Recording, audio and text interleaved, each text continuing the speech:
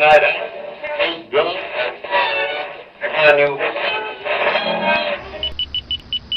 You're listening to the Doug Stanhope Podcast. School's out for summer. Substitute teacher podcast, SwapCast. Chaille's gone for 2 months. Jobi is filling in the Chaille spot, but this is a SwapCast. This is the Doug Stanhope SwapCast, and phone booth fighting joining in with myself, Richard Hunter, and Frank Mir. I'm here too. Chad, Shank, and Jobi. Yes, it's a SwapCast. And thanks for coming down here. We were going to go to Vegas, which oddly is where Chaille and Brian Hennigan are tonight. I'm like, fuck, I want to go to Vegas. And I'm like, fuck, they live in Vegas. Yeah. Frank Mir. Wait, I missed a trip to Vegas since you guys came down here? Yeah, sorry, man. We just became less likable at the moment, right? well, next time. I mean, it's like teams that, play each other multiple times. Scrimmages. This is your home field. turf, our home turf. Yeah, we're in the same division. We have to play each other a couple times a year. Neutral ground in the playoffs. If you don't know, for my listeners, your listeners will never fucking know who we are. But my listeners, Frank Mir and Big Dick Hunter are new comics. So we like to bring out new comedians. Up and coming. Give them a chance to show their chops. Well, there's some truth to that. There's some truth to that. Frank Mir is a 2-time UFC heavyweight champion. Now you're gonna fight. I can't for the Bellator pronounce heavyweight that championship. Fucking guy's name. Emelianenko fucking something. I'm bad with the last name too. Yeah, Fedor's everybody just calls him Fedor. Yeah, if you have Fedor, everybody pretty much knows about to talking fight again. What are you, 38, 39? Yeah, 38. 38. Still fucking. Yeah, well, I'm like the third youngest guy in the tournament, so for heavyweight, not too bad. That's what I love about Bellator, because I have Chad, Shank, Jobi, Shawnee, who's here. They know MMA inside out. I just pay for it. I appreciate and then that. we bet. Yeah. Like, all right, I'll bet on that guy in the weird trunks. Like, I enjoy it. Yeah, it's a sport. We're a niche sport. We're never going to be mainstream. I know when people sometimes talk about us being like baseball, football, basketball, we're never going to be accepted on that level. It's just like boxing kind of really never became a mainstream. Boxing but it has a fan crowd. Like the crowd we have are very devoted fans, and there's a lot of them, but I don't think we'll ever break into the fact of, everybody and their mom will go to a football game. You get tickets. All right, let's all go down. Going to a fight is a little bit more of, you got to be interested in what's going on. I really think it is mainstream compared to boxing, especially. Or the fact that boxing exists baffles me. Because no one since Tyson in his retirement years, when he's just I'm sorry, I didn't try my hardest. You'd still watch Tyson, but when he left, fuck it. Floyd Mayweather? No, I did lost a lot of interest. I think that's just the promoters themselves just cut it up too much, and the best fighters never fought each other in boxing. I think it kind of shot itself in the foot. And that's why you see even Floyd Mayweather, who's the biggest draw in boxing, pulled on Conor McGregor from MMA to sell the most tickets. Which Floyd Mayweather being the biggest ticket sales in boxing is like Aziz Ansari if he was the only comic left. Yeah, you take what you can get. Yeah. And, boxing, too, I mean, you talk about that lull that it hit post-Tyson, Doug, like that was also the UFC's entree because there was a void. And that's when they really did such a masterful job of branding their product and creating the characters out of their fighters and things like that. So let me get right back to that, but I have to also introduce you. Yes. Big Dick Hunter and I go way back to the Dallas days. We do. You and I've never shared this with you before, Doug. I'm going to tell you about the exact moment that I knew you and I would be lifelong friends. So Doug and you and I met through the unlikely mutual contact of Joe Francis of Girls Gone Wild, right? And, was it 12 years ago? Probably that long ago when you did the DVD? It was 2004, I believe. So okay. 14 13, years ago. yeah. So, it's 14. So Doug is, out on the, hosting the DVD and, we're on the tour bus. It's, after hours. And, I had enjoyed hanging out talking to Doug.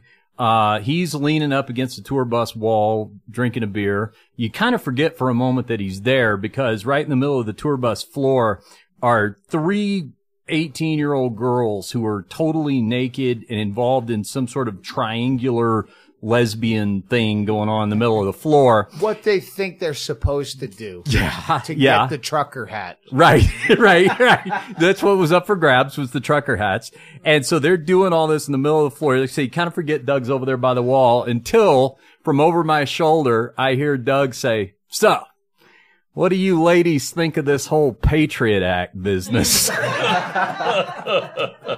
I was like, that's my new buddy. I wish I had you around when I was writing the book because I do allude to the Girls Gone Wild chapter where my sense of humor made not only them not laugh, girls who were going wild would stop and leave because of my jokes. Yes, yeah. You were like the cooler. You could. They're cooler. When the girls went too wild, you were the guy they needed to bring around to throw cold water on the situation. Oh my God. Yeah. So that's how we met. That's great. Yeah. It was a terrible thing. Uh-oh. Oh, shit. I don't know where it is. Call it. It'll ring. Bingo says she needs my phone for pics. We need pics for Chaille. Oh, yeah. Yeah, I'm going to get some. All right, we got it. But we did a lot of shows together in Dallas. Yeah. Promoting.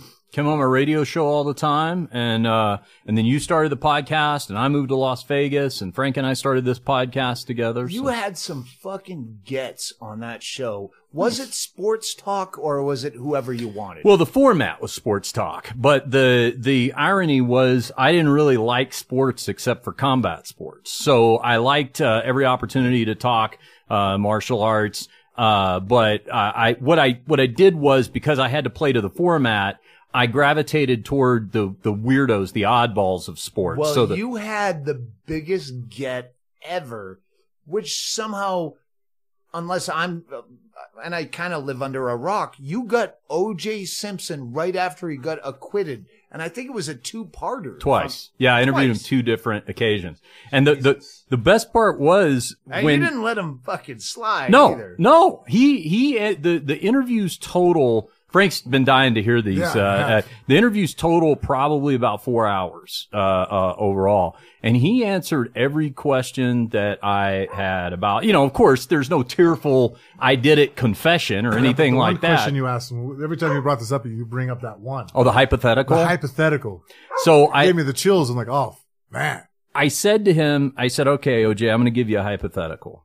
Right now, because at that point he had been basically walking the streets, with everyone assuming he's a double murderer and him insisting he didn't do it. So I said, okay, here's the hypothetical, OJ. You tell me you didn't do this. All right. So that means you are leading this singular existence of every day, everybody looks you in the face, believes you did something you didn't do. Here's the hypothetical. I can wave a magic wand right now and I can make all that go away. So you're going to wake up tomorrow. No one's going to think you did this. Here's the trade-off. Right now, there is some poor, black, destitute, innocent, man wrongfully accused of a double murder. He's going to go to prison for life. Okay. So he's going to pay for that. Pick. You can either exonerate him and continue to bear the burden, or, it'll be different tomorrow. So the politically correct thing is to say, oh, I would never want anybody to go through what I've gone through. I'll bear the burden for him, right? Without hesitation, he looks at me and he goes, that is terrible if that were to happen to him. But let me tell you, I didn't do this, for myself, for my family, for my kids. I would have to exonerate myself. And I thought to myself, okay, that right there is the honest answer of either a wrongfully convicted man or a sociopath, and we're right back to where we started. I say it's a sociopath. Yeah. We tried you didn't to say get convict the bad guy. You said just exonerate himself, clear his own name. To let another guy rot in jail, you're a fucked up human being. We tried to get him on the Man Show when our failed season of that, where we were going to have OJ just close every episode like an Andy Rooney 60 Minutes, where he's just sitting at a cluttered desk complaining about ATM fees or something. We never mention the murder. We just say, and now Heisman Trophy winner O.J. Simpson. Did you ever notice? He just does some goofy thing, which you know he would do. Yes. But the producers, oh no, I knew Nicole Brown Simpson. That I would still love to have That'd him have been on. a great idea. The biggest elephant in the room I've ever seen. That was a genius idea. Now you could possibly. He's back in Vegas, and that's where you guys are from. Yeah. No, I was going to say, now the possibility exists. You may not have been able to do it on that last season of the Man Show. You might be able to do it on this podcast now. You know, he is available. The fact that you guys, and for the phone booth fighting listeners, yes, who are we? We're just three drunk half comics that live down on the border in Bisbee, and you guys came down here, which I love. Let me, because I sing your praises on our podcast, the Doug Stanhope podcast, Doug Stanhope and Friends, because it's so interesting. This is my first time to actually be here in Bisbee with you, and the cast of characters, because it's an ensemble cast, Doug. I mean, your name is on the marquee, but I mean, the group behind us and then some. Yeah, we don't get Charo like you could get in Vegas. But, you know, to be a long-time listener to the podcast, now I'm able to put all these faces with the voices that I've been hearing for a long time. Chad Shank looks like he sounds, doesn't he? He does. He really does. Yeah, absolutely. That, you actually do an impression? We heard you do an impression. Let's get this. I understand I'm not an impressionist by trade, but along the way I've picked up 3 voices that I can do chronologically: conspiracy theorist Alex Jones, country singer Trace Adkins, and now I believe the most marketable of them all. Let me build this up just a bit. Yeah. Both you and Frank Mir have gone sidetracked from your fighting career and your radio career into both doing stand-up comedy. True. So, obviously, you probably don't do Chad Shank on stage. No. Anyone? Doug Stanhope podcast? The other guy? The guy that people like? Chad Shank? Anyone? It's perfect.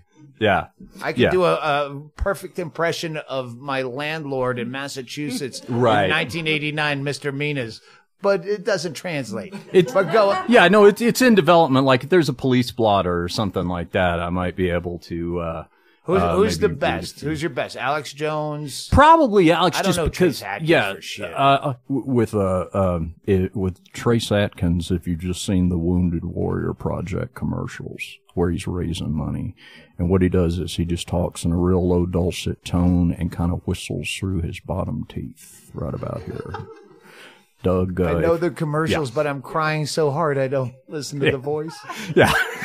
So that's, you know, Alex is probably the best because just he applies to anything, you know, whatever you're disagreeing with me about, you know, Doug Stanhope, we've got the documents, Infowars.com, Doug, you know, you're a smart guy and I love your comedy, but obviously if you haven't looked into the documents with Project Hummingbird, then you would know we got all the documents at Infowars.com. I'm telling you, Doug, this is something not a lot of really are covering. But my Chad, and I got Chad, just please say something like I'm really looking forward to your impression of me, so they can balance it immediately. That was a fantastic Alex Jones impression. Yeah, I really liked that. That was fantastic, Alex Jones. That was great. You know, what I quickly realized about Chad was after listening to the audiobook, there was sober, buttoned up Chad Shank, and then there was podcast Chad Shank. Because the version I do is not that audiobook guy. That guy was on his best behavior. I'm with professional Chad. I'm with this guy about 3 hours into the podcast. You know, this guy is Chad Shank. He has his blue apron. As I said, not an impressionist by trade. The funny thing is, Margot does a better Chad Shank the lady who sold me this house sounds exactly like him accidentally. Oh, yes, yes. Hi, this is Margot Wallenberg. I was just calling to see if you're having that Super Bowl party again. Yeah, if I was to do a Margot impression, I'd have to go way deeper. Hopefully you meet her tomorrow. And you guys are in town for a couple days. Yeah. Frank Mir, how long you been doing comedy? Well, actually, it was has it been a year? About a year. Yeah, about a year ago, because, Richard told me he's done stand-up. And we were sitting there bullshitting one time, and I was like, you know what? I love comedy. I watch a lot of comedy, and I've always had a lot of respect for guys who go up on stage, because to me, it's one hell of an expression of yourself. Because, I mean, you paint a painting and someone doesn't like it, you're not necessarily around when they're booing at it. You know what I mean? You go up there and you say something everybody finds stupid, or if it just falls flat on its face, you're standing up there all by yourself, and I have a lot of respect for that because of background I come from. I have a good day at work and I'm everybody's hero. I have a bad day at work and there's a ESPN highlight of me getting my head knocked off. You know what I mean? And I got to walk past every bar on the way up to my hotel room watching the highlights, So, at that moment, he was like, hey, would you ever do it? I'm all, well, shit. Yeah. Fuck. Yeah. I'll jump up there. Let's go.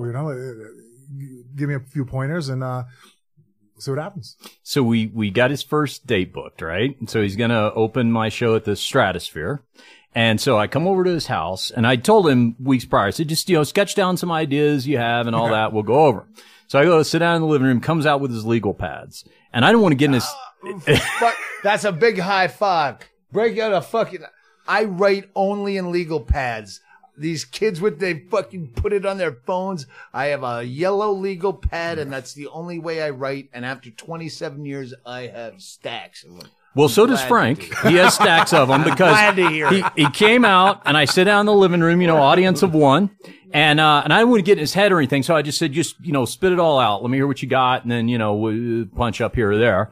And he did about an hour and 10 minutes for me, and he said, "Do you think that's enough?" And I said, well, what we're going to do is there's some good ideas there.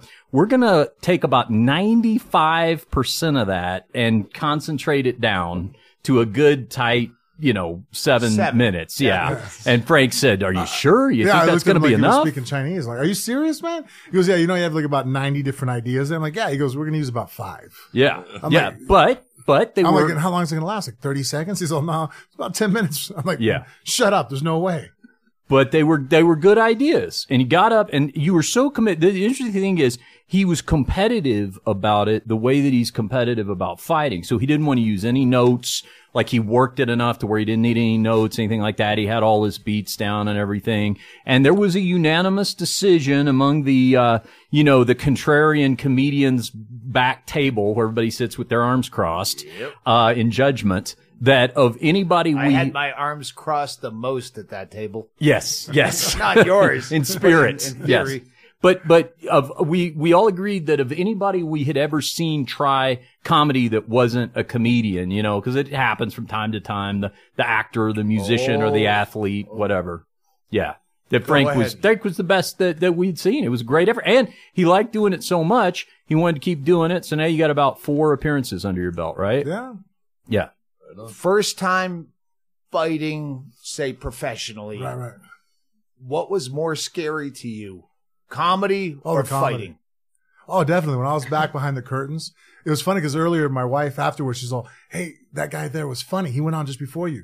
She named out 4 or 5 comedians. I'm like, I have no fucking clue. That's a dick move. Well, no, not that way, but she was just saying like, oh, hey, earlier we heard him. I'm like, honestly, babe, but you were sitting in the audience. I was like, she didn't say follow that motherfucker. Yeah. But I was off in my own world, just constantly. Right. I mean, at that point, a bomb could have went off in the room and I probably wouldn't have noticed. Right. I was so like, okay, let's focus. And now he's graduating to the next level because the first couple of gigs, it was, in front of my crowd, our podcast crowd. I mean, they were Frank Mir fans. I mean, I even introduced him, by saying, listen, you don't have to laugh, but you're going to see him on the way out. So keep it in mind. But now what he's done is his last appearance, he went up cold in front of just a random Sunday night, I've lost all my money in Vegas crowd of. And they weren't laughing at anybody. No idea. No idea. I won't do that anymore. I won't. I go to L.A. Yeah. Hey, you want to do a set at Sunday night at the Comedy Store? No, I only play to my own crowd. I earned that.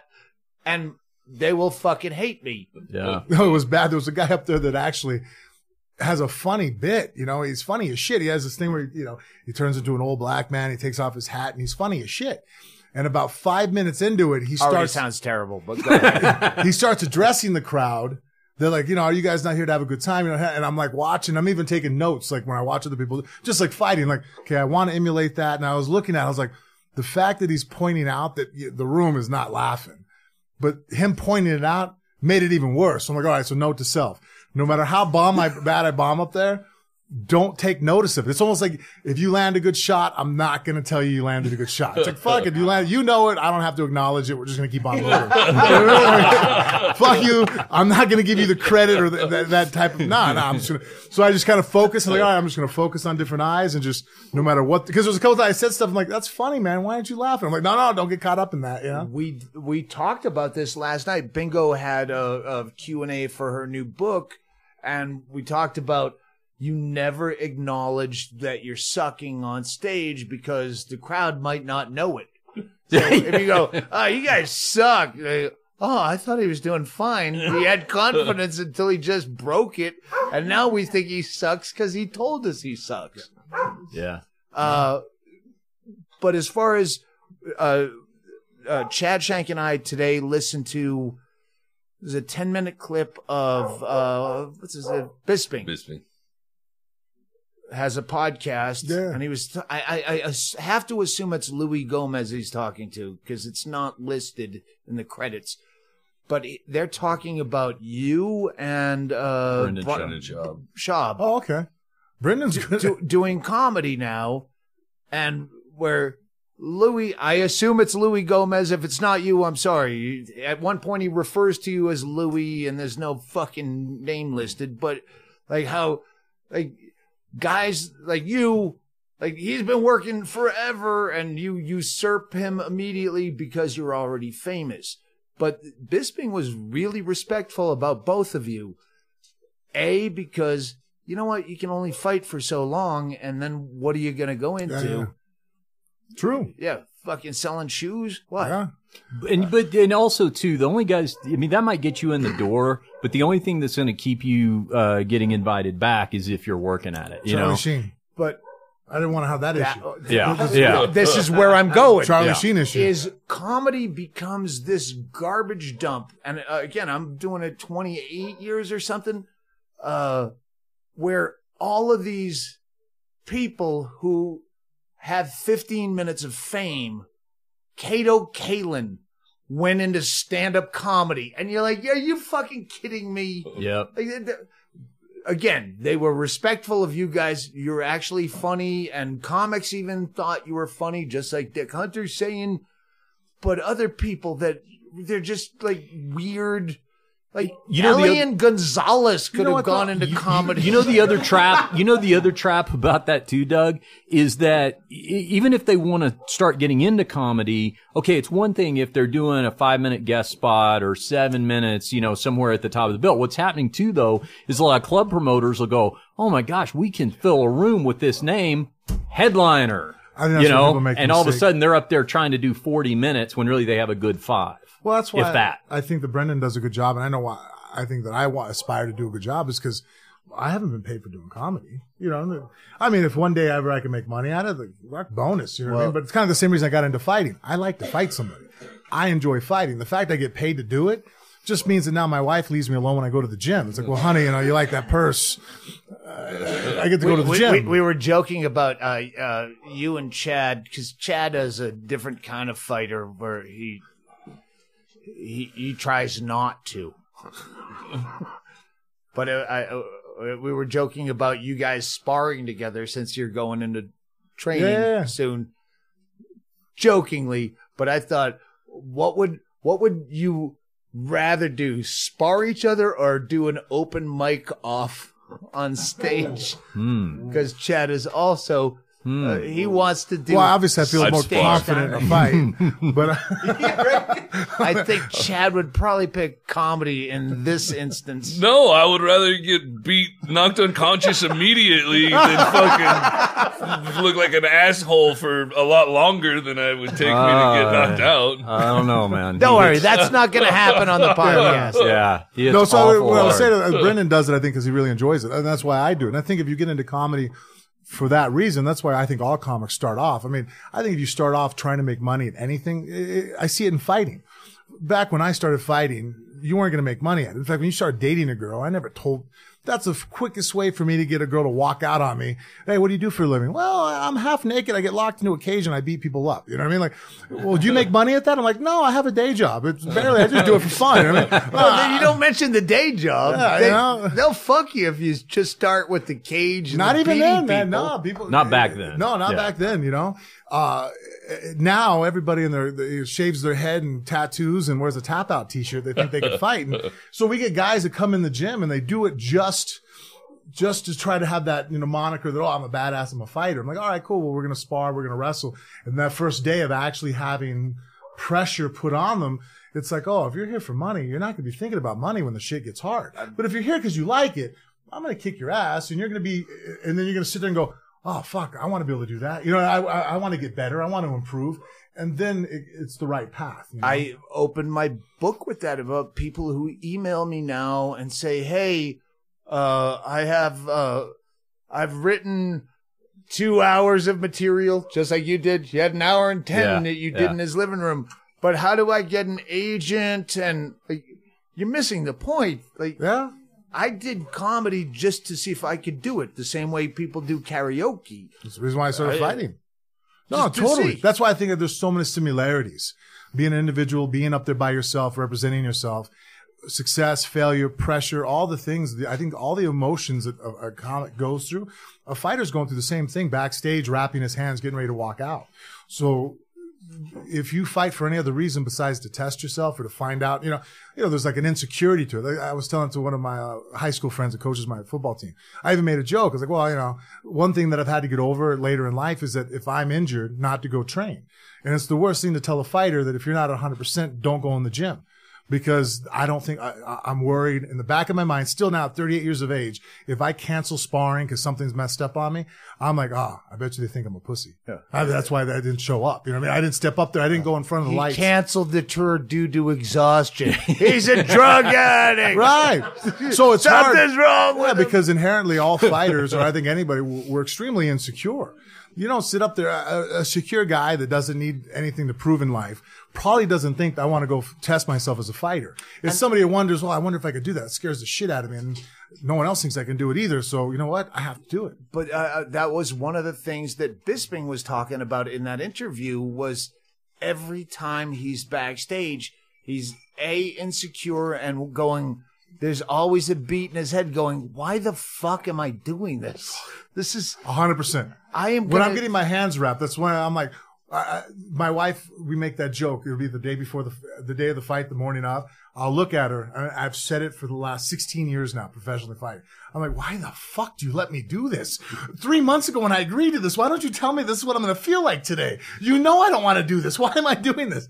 But then there's just one foot in front of the other. Just something drives you where you can't keep from doing it. How did you meet Big Dick Hunter? Actually, through mutual friends and because he's one of the top journalists in our sport. And so he'd interviewed me a couple times, and then we hung out, and then just I lost track with you at some point. Yeah. So because, I started on that sports format station, I did genuinely love MMA. So I was always covering it. So I kept enhancing my profile into that until basically a large part of my radio career was based on MMA. So I'm at all the UFC fights. I'm doing the press conferences, stuff like that. We interviewed a couple times, and we actually had another fighter friend, Dan Hardy. It was always telling me have you ever hung out with Frank Mir? If you guys ever hung out, you would really get along. You have a lot in common, all this kind of stuff. And that always stuck in my head. And eventually we did. And actually our podcast, I mean, the first great podcast didn't even make the air because they were just long conversations. Yeah. And it was Frank's idea. He's like, we got to start recording these and just put them out as podcasts. So that's how we do it all the time. There's times like something will happen because, Richard's a lot more savvy when it comes to politics than I am. Whenever, look, that's one thing, being a good general is you understand when people have things that are better than you. It's not a thing of insecurity. It's a thing of okay, well, I'm going to lean on that, take advantage of it. You know what I mean? Shit, you know more about this than I do. Well, fuck, we're a team now. You tell me about it. So I'd call him up and ask him questions about current events. Like, hey, so what does this mean exactly? And, and then he could point me in the right direction. Like, well, if you want to look something up, go this way, go that way. Here's a contrary thought on it. And somebody that stayed almost kind of unopinionated at the same time, where it wasn't like he was trying to cram any of his beliefs down my throat. You talk to somebody and they have that agenda, where Richard just purely loved knowledge. And that's how I've always been. I'm like, oh man, I just love knowledge for the sake of knowledge. And then after a while, I was like, you know what, dude, if we actually tape these conversations, even though you don't drink, this is kind of like a bar conversation where, two buddies sitting down having a beer going, so what's happened today? And then the next 2 or 3 hours were just bullshitting. All right, no, I'm listening, but we have to break at 20 so we can both do our own commercials for each other's podcasts. Yes. So yeah. Boy, what a champagne problem to have. This is the part where we have to pause our SwapCast so we Don't can worry, we're just going to hit pause. Then we'll tape that shit later. Yeah. And then we're going to go right back to this conversation. When you do it, since this is since we're in here, can I be the one to say hold, please? Please hold. Yeah. Big Dick Hunter, you listened to our Audible book, Digging Up Mother. I sure did. I did the free trial. Your book was the first one that I downloaded, and I am hooked. Audible has a new customer thanks to your audiobook. I always say the years on the road when I lived out of my car for 3 years. All right, I stink at this. You take over. I have probably close to 200 books in my Audible library. Yeah. I have a subscription that I pay like 14 something a month for, but then I can download like 39-hour long books that would cost $60 with that $14 credit. And then if it turns out that the narrator really sucks, but you usually listen to a sample, so you know if it sucks or not. Mm-hmm. But if for some reason you don't like the... Very important. Yeah, if for some reason if you don't like it, you can return it and get your credit back. And it's a fucking good deal. I don't know. If you like listening to audiobooks, it's a good deal. I fell for some clickbait today on Newser. Hey, Newser, stop making it more clickbait than it should be. But it was the 10 worst cities for traffic. And LA was first. And they spend an average of 102 hours in traffic every year. You know what makes that better? Just sitting there listening to Audible. Just listening to Audible books. You're listening to a book. You've been with us where we did this, where we just sat in front of the hotel because there's only 35 more minutes and we waited in front of the hotel to listen to the rest of the book. There's so many good books. Rabbit is one I remember. Miss Pat. Yep, that was a good one. A lot of times I've noticed too, you don't realize a book has come out that's going to pique your interest, and Audible learns your likes because based on the fact that I downloaded Doug's book, it thinks I might like this book or that book, and I'm turned on to something I didn't even know existed. Oh, nice. Here's the other thing too, is they have a thing called channels, Audible channels that they're setting up, and they're almost like podcasts. And some of them are even excerpts from podcasts, but they might have like a true crime thing, and they'll give you. So I've got turned on to some new podcasts from the Audible channels, and then some new audiobooks as well from those channels. And they got the one. That's the one where they have the butterfly effect from Ron Johnson. Oh yes, nice. It's the Ron Johnson. Yeah, about the porn. John Ronson. Sorry. Yeah, whatever we said. It's about the pornography industry, and it's fucking incredibly interesting. It has kept us alive on the road. when we're driving from Bloomington, Indiana to Bloomington, Illinois, and we don't know which way we're going, but we can't wait to get back into the car to listen to Audible books. It's so fucking hard to read a book anymore because you have all these gadgets and hey, you get a text message and there's a Twitter and you're sitting in a car, which we do because we have to, and you do because you have to, because you got to get to work. And you live in San Francisco and you think it's so fucking cool to live in San Francisco, but you sit in goddamn traffic. So where are you going to click when you go to there? If you're not already a member of Audible, go to audible.com/Stanhope. All right. Nice. Good. Or text. Benny Hill just chimed in. That was pretty funny.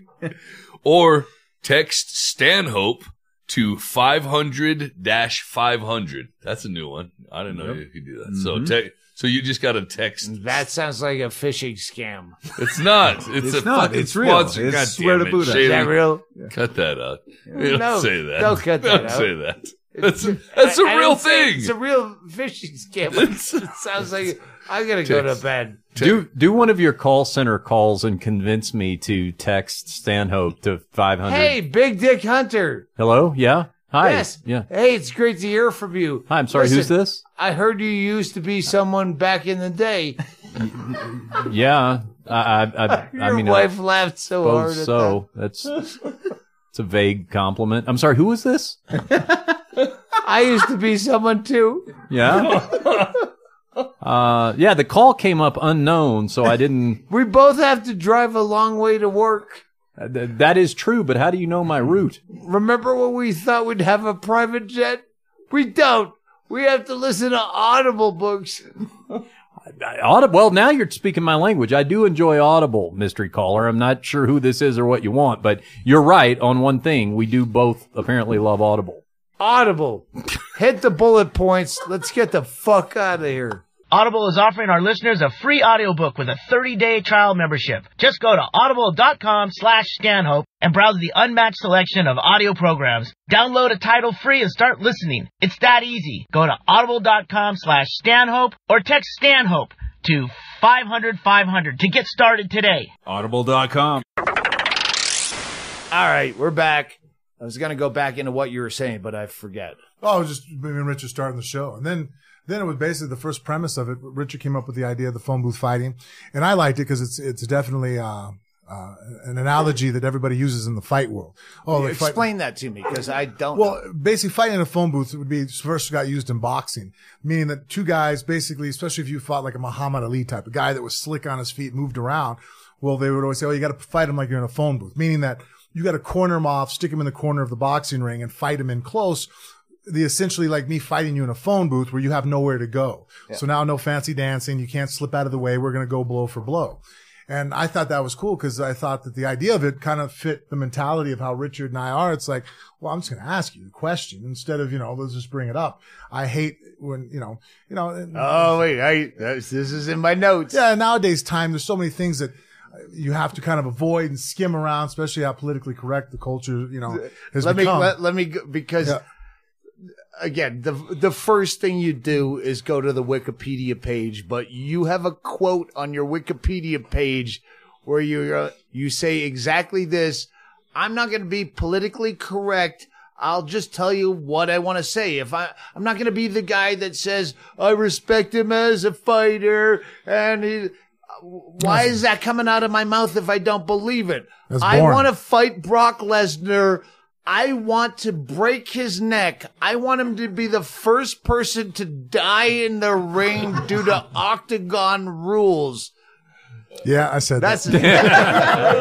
Yeah, lost my commentating job at the time at WC. Oh, shit. I got pulled out of, I think at the point in time they were selling my merchandise in Walmart from UFC, and I got the phone call that That's more embarrassing. Yeah, they yanked my merchandise. And then my response again after that was, well, fuck you guys if you're too stupid to figure out that, that I'm talking about intensity, this and that. And then that didn't go over well either. So finally it was like, my wife's like, less is more, Okay, instead of saying something you don't believe in, just don't say anything at all. So that's what I kind of do now. That's my new montage. It's like, I hope your wife talks to Jenny, Chad's wife. Yeah, right. No. They'll be like baseball wives. Yeah, less is more. Less is more. Chad doesn't fight in the ring. He does it in traffic. Don't lean out the window. Yeah. Follows you home.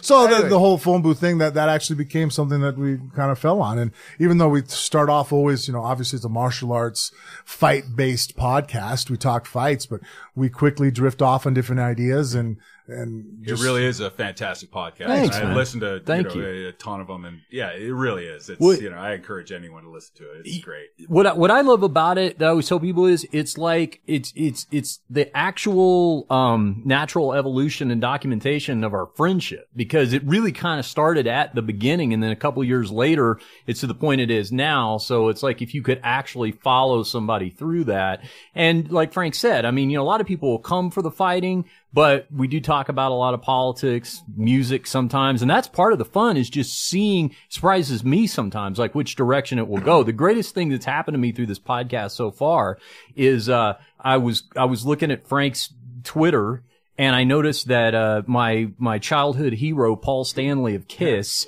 not only followed Frank, but is a huge Frank fan, like posts these good luck messages to him before his fights and everything.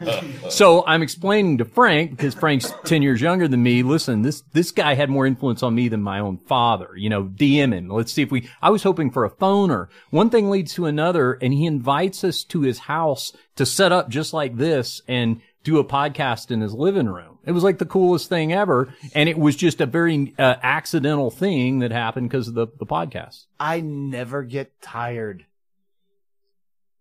of when I get starstruck where that person follows me on Twitter for why? What? Yeah, no, same. When I found out, let's get to Deathpool since this segues. Yeah. Because I understood. Jobi started Deathpool. It's Doug Stanhope's celebrity Deathpool because I have more of a face than Joe Whitlock. But it was his thing. Mm-hmm. So then he made it into a thing with Doug Stanhope. And then I saw Big Dick Hunter. I haven't seen him and then Frank Mir's in our fucking league. Was leading our league last year. We were fucking killing early hard. No pun. Yeah. No, I've been playing since day one. So what are we, third year, fourth year at this point? This is the 6th season. So you might have since the website was okay. Yeah. Well, I got on when the website started. Yeah. So, but I told Frank that I played in it, and he was instantly like, "That's the greatest thing I've ever heard of." Like, how do I get involved? And so I gotta know.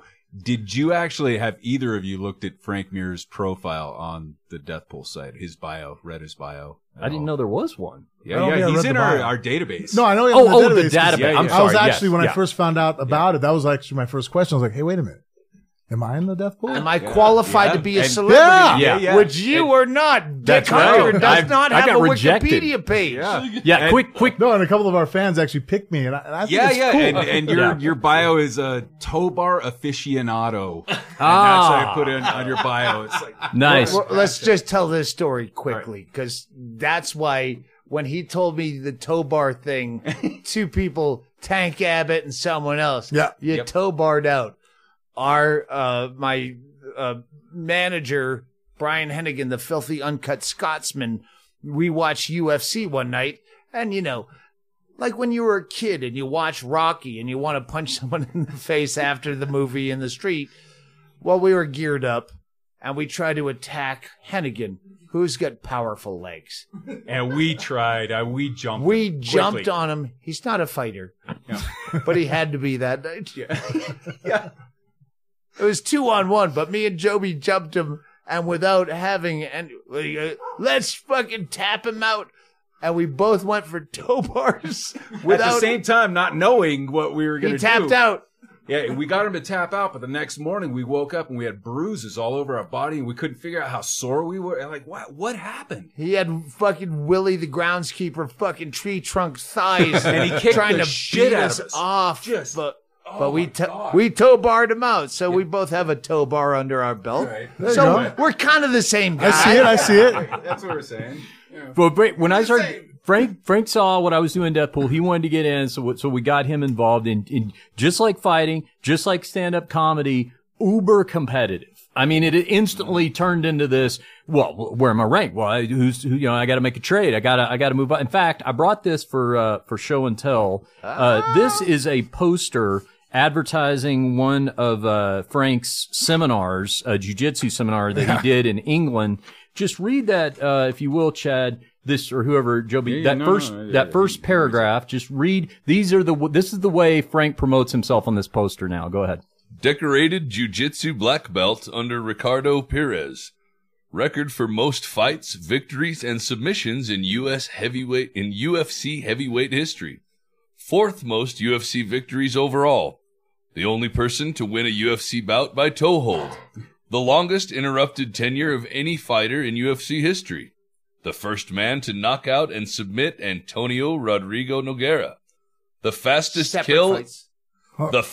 kill in celebrity death pool history. You get first blood. Right. You got first blood.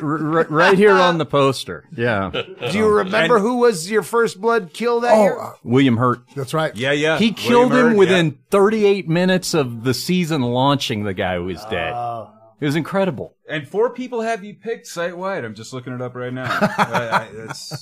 Don't mention my name. How many No, there is, but they're all 4 of them are in phone booth fighting. Oh yeah. But they're all 4 different people. Yeah, we have a show league, and there's like 100 and some people. So what's playing your that. league? Phone booth fighting. Jobi, take over this because I don't. Yeah, their funeral home is phone booth fighting. They've been doing it for quite on Doug Stanhope Celebrity DSCDP.com, and they've been doing it for quite some time. And now they have, you're up to 100 people in your funeral home. So. And then Frank and I play in the select league, if you will. It's our flagship league, which is just like 10 of us, just tight circle. So who's in first in that one right that now? Would be Chad Shank and Shannon, a friend of mine, Shannon. She placed second in your nice fighting last year. Yes, yeah. So, Doug, tore it up. You mentioned so the celebrities wanting to know if they're in and all that because I have a weird story about that. The first year that I was doing Deathpool, I had this other weird side gig where I do public relations for Dennis Hoff, the guy that owns the Bunny Ranch. I know we're getting to that. He's in my notes. Yeah. So I'm sitting in his house. That's where we segue next. Sure. Yeah. But you know Dennis, Doug. He's not exactly a wallflower when it comes to the media spotlight. Second only to Ron Jeremy of the biggest self-promoters ever. Yes. And they hang out. So yeah, exactly. Enough. So I just happened to be, as I'm filling out my roster, I happened to be sitting in his house. And I was telling him what I was doing, and I said, Dennis, because I'm looking for inside information, and I had always had Ron, until Ron had his heart attack, I had him, and he flew under the radar. I used to always have him as a solo pick because he's the unhealthiest person I personally know. And so I was like, something's going to happen sooner or later. And sure enough, but then once he had his heart attack, it was like he went mainstream with Deathpool. Everybody takes him now. But I said to Dennis, I was filling out my roster. Sucks his own dick to restart his heart. Very odd way to. It's like the old Model T you have to crank. So I said to Dennis, as I'm sitting there in his house, I said, hey, I'm filling out my roster. And, you got diabetes, like you're in your 70s now. Would it offend you if I considered you, for the roster? And at first he wasn't sure. He didn't know how he felt about it. But then I pointed out to him that he was not in the pool, but Air Force Amy was. And that was it. He was like, get me in that fucking death pool. What do I have to do? He's in now, yeah. Oh, great. Hell yeah, he's in now. I mean, I think I submitted it on his behalf. At that point, it might have been because he can't have one of his hookers. Air Force Amy, also in my book. Yeah, he can't have one of his hookers in there and him not be in it. Dennis Hoff, because you. What's his fucking Negro? I don't know if he's a basketball player or a rapper. Lamar Odom. Yeah. Lamar Odom. Yeah. Basketball? Basketball. I don't know. You know about it much as I did about him, actually. Well, yeah. But you were at the Bunny Ranch when he Yeah. had He some saved his kind life. of... I was at the Love Ranch, which is the sister house. Dennis owns, he's the Sam Walton of legal prostitution. He owns 7 brothels total in Nevada. Which is like owning 7 trailer parks in Nevada. He's, this particular one though is the one that's closest to Las Vegas.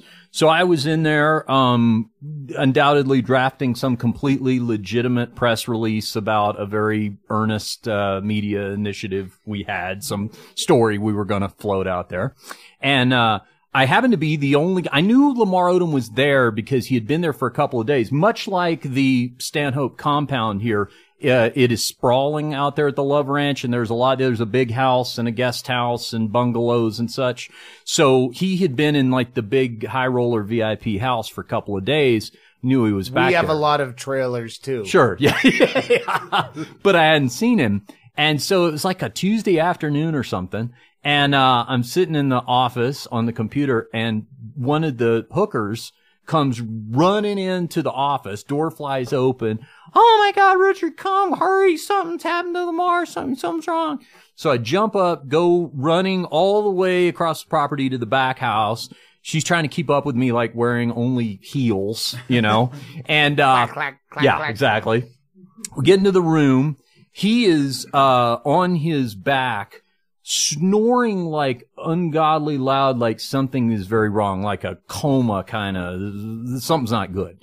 So, he had 2 girls in there, the one that came and got me, and then another one who's equally freaking out when I get into the room.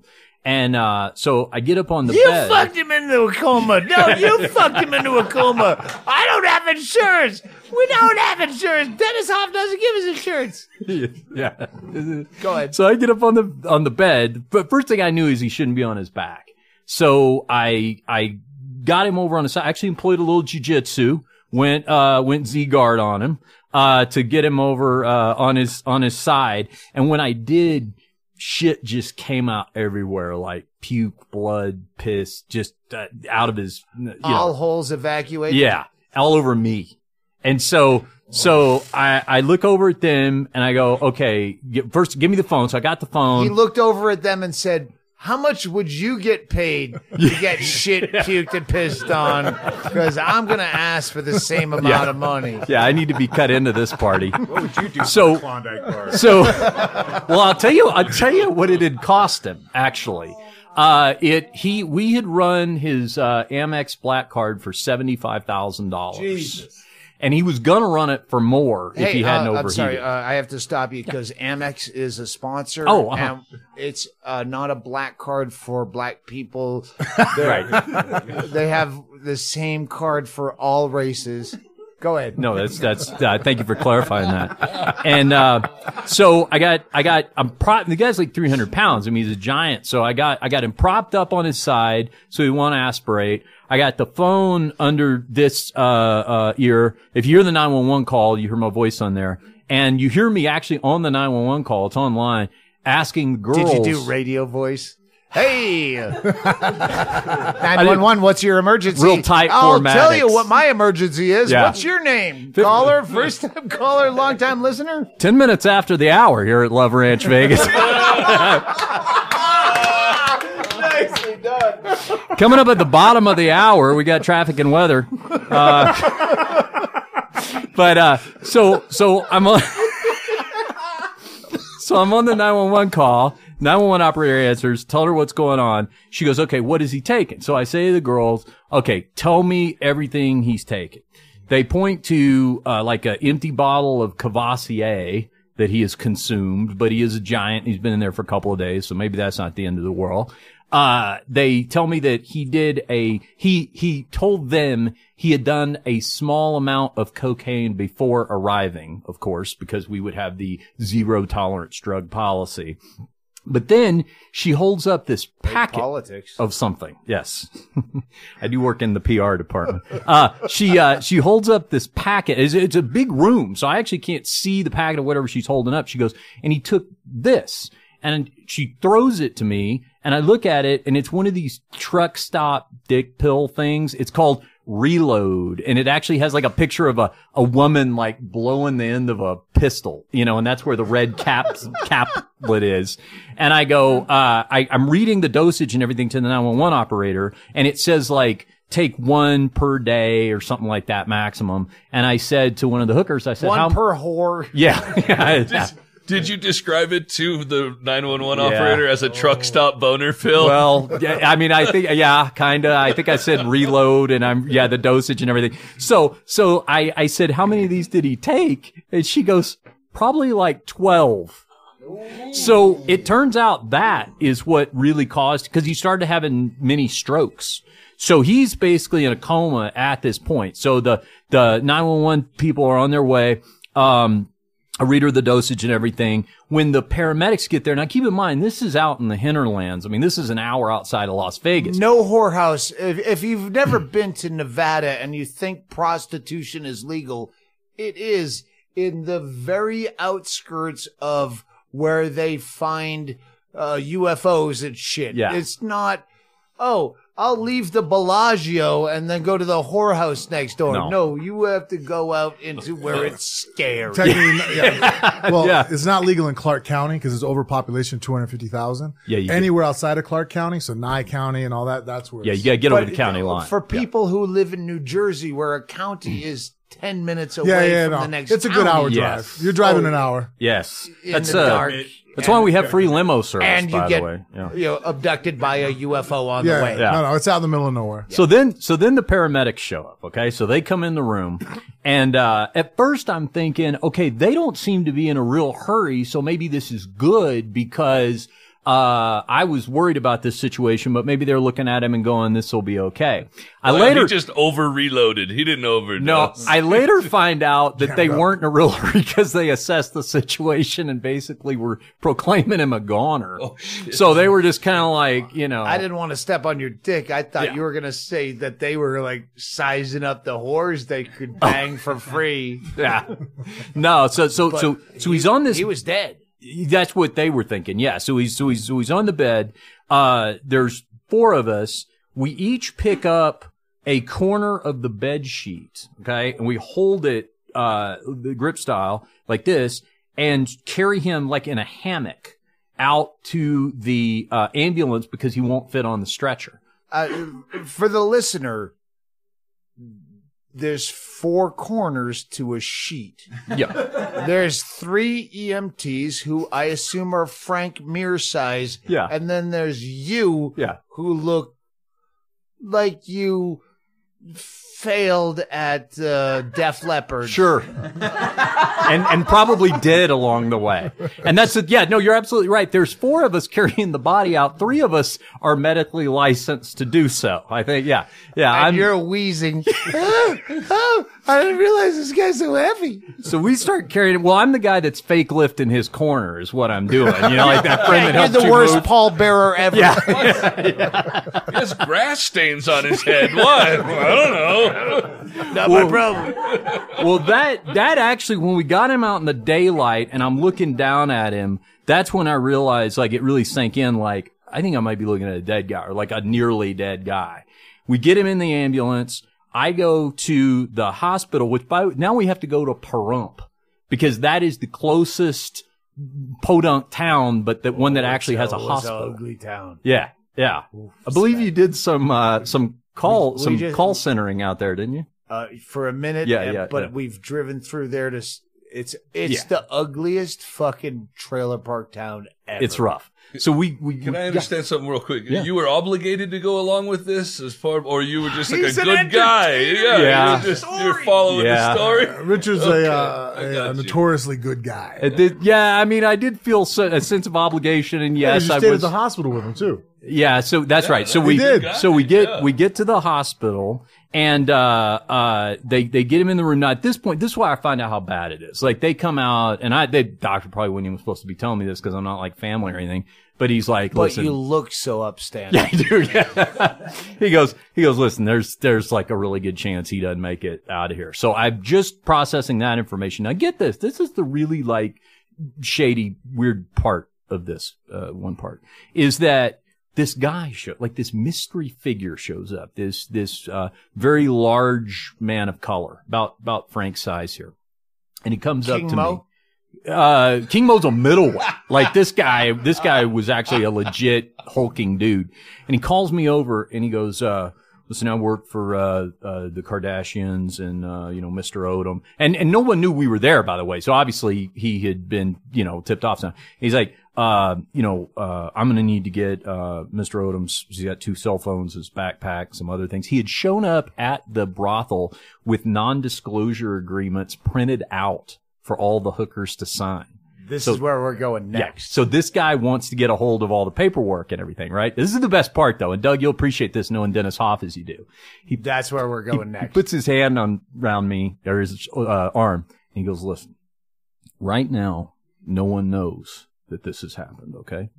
And I am sure that your boss, Mr. Hoff, would like to keep a tight lid on this, not have this get out. And I'm like, oh boy, yeah, you know him. Yeah, that's spot on. Yeah, he would not want any publicity off of this whatsoever. But so, yeah, how do we keep the world from finding out about this, right? So as he's saying this to me, thinking, that that's going to resonate with me, my phone's ringing. It's Dennis, right? So excuse me, hold on, I have to take this call.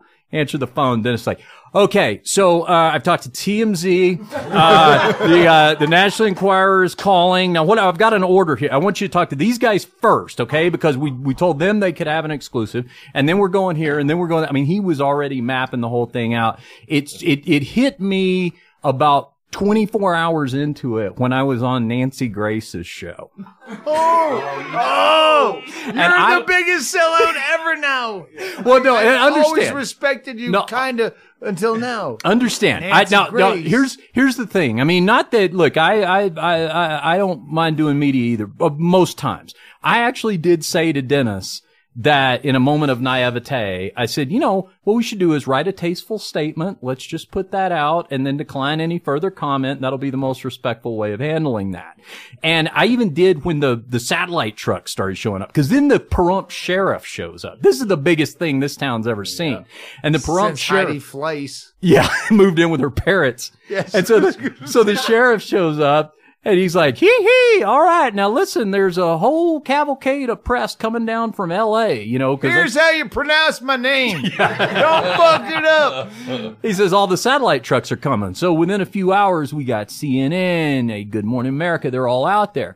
So the first interview I did was CNN, and I actually, after Dennis said, no, we got to do these interviews, because he was up in Reno, so I'm down here doing these on the scene, I asked the first interview to shoot me from the side, because I was embarrassed to be on camera talking about this. And they shot me from the side, and my cell phone went off as I'm doing it. And it was a friend of mine going, dude, we can totally recognize that is you. So at that point, the floodgates open. 24 hours later, I'm doing Nancy Grace. And that was rock bottom. I had the same feelings, Doug. And I'm like, oh, this is going to suck. This is going to suck. But I have a similar story that I'm not going to interrupt you, but I understand. Here was the best part, though. Here was the best part. She had Dennis on split screen with me. Dennis is up in Reno. I'm down in Vegas because Dennis has figured out. With 2 whores on either side? Yeah. I bet. Yes. Did he? Crying on command. Absolutely. Because this was, the worst day in the history of, that exactly. On either side of him. So I'm thinking this is going to suck. She's going to skewer me. But Dennis is the Washington Generals to her Harlem Globetrotters. She wants to beat up on Dennis, who she keeps referring to as a smut peddler. So she beats up on him, but then when she cuts to me, she goes, and now the guardian angel who saved Lamar Odom's life. And I was like, oh, wait, I'm one of the good guys on this show. And she just spends 10 minutes painting me as this good Samaritan. It was great. So Dennis Hoff, when we filmed up there for the Man Show. The Bunny Ranch. Yeah, you were there. At the Bunny Ranch, and Dennis Hoff immediately tells me and Rogan, I gotta talk to you about Rogan. See, I'm getting my fucking segues good. Says, welcome hey, you know what? I think it was 3 days we're going to film there. And he's like, you get a carte blanche. I'm going to, you can fuck any one of my whores and I'm going to take care of your first one on the house. And then he starts telling us all, Carrot Top has fucked my whores and this guy has fucked my whores. And I was in a relationship at the time. And Rogan didn't care. Rogan says, I'll pass because I don't want to be in the litany of names you drop of people who fuck your whores.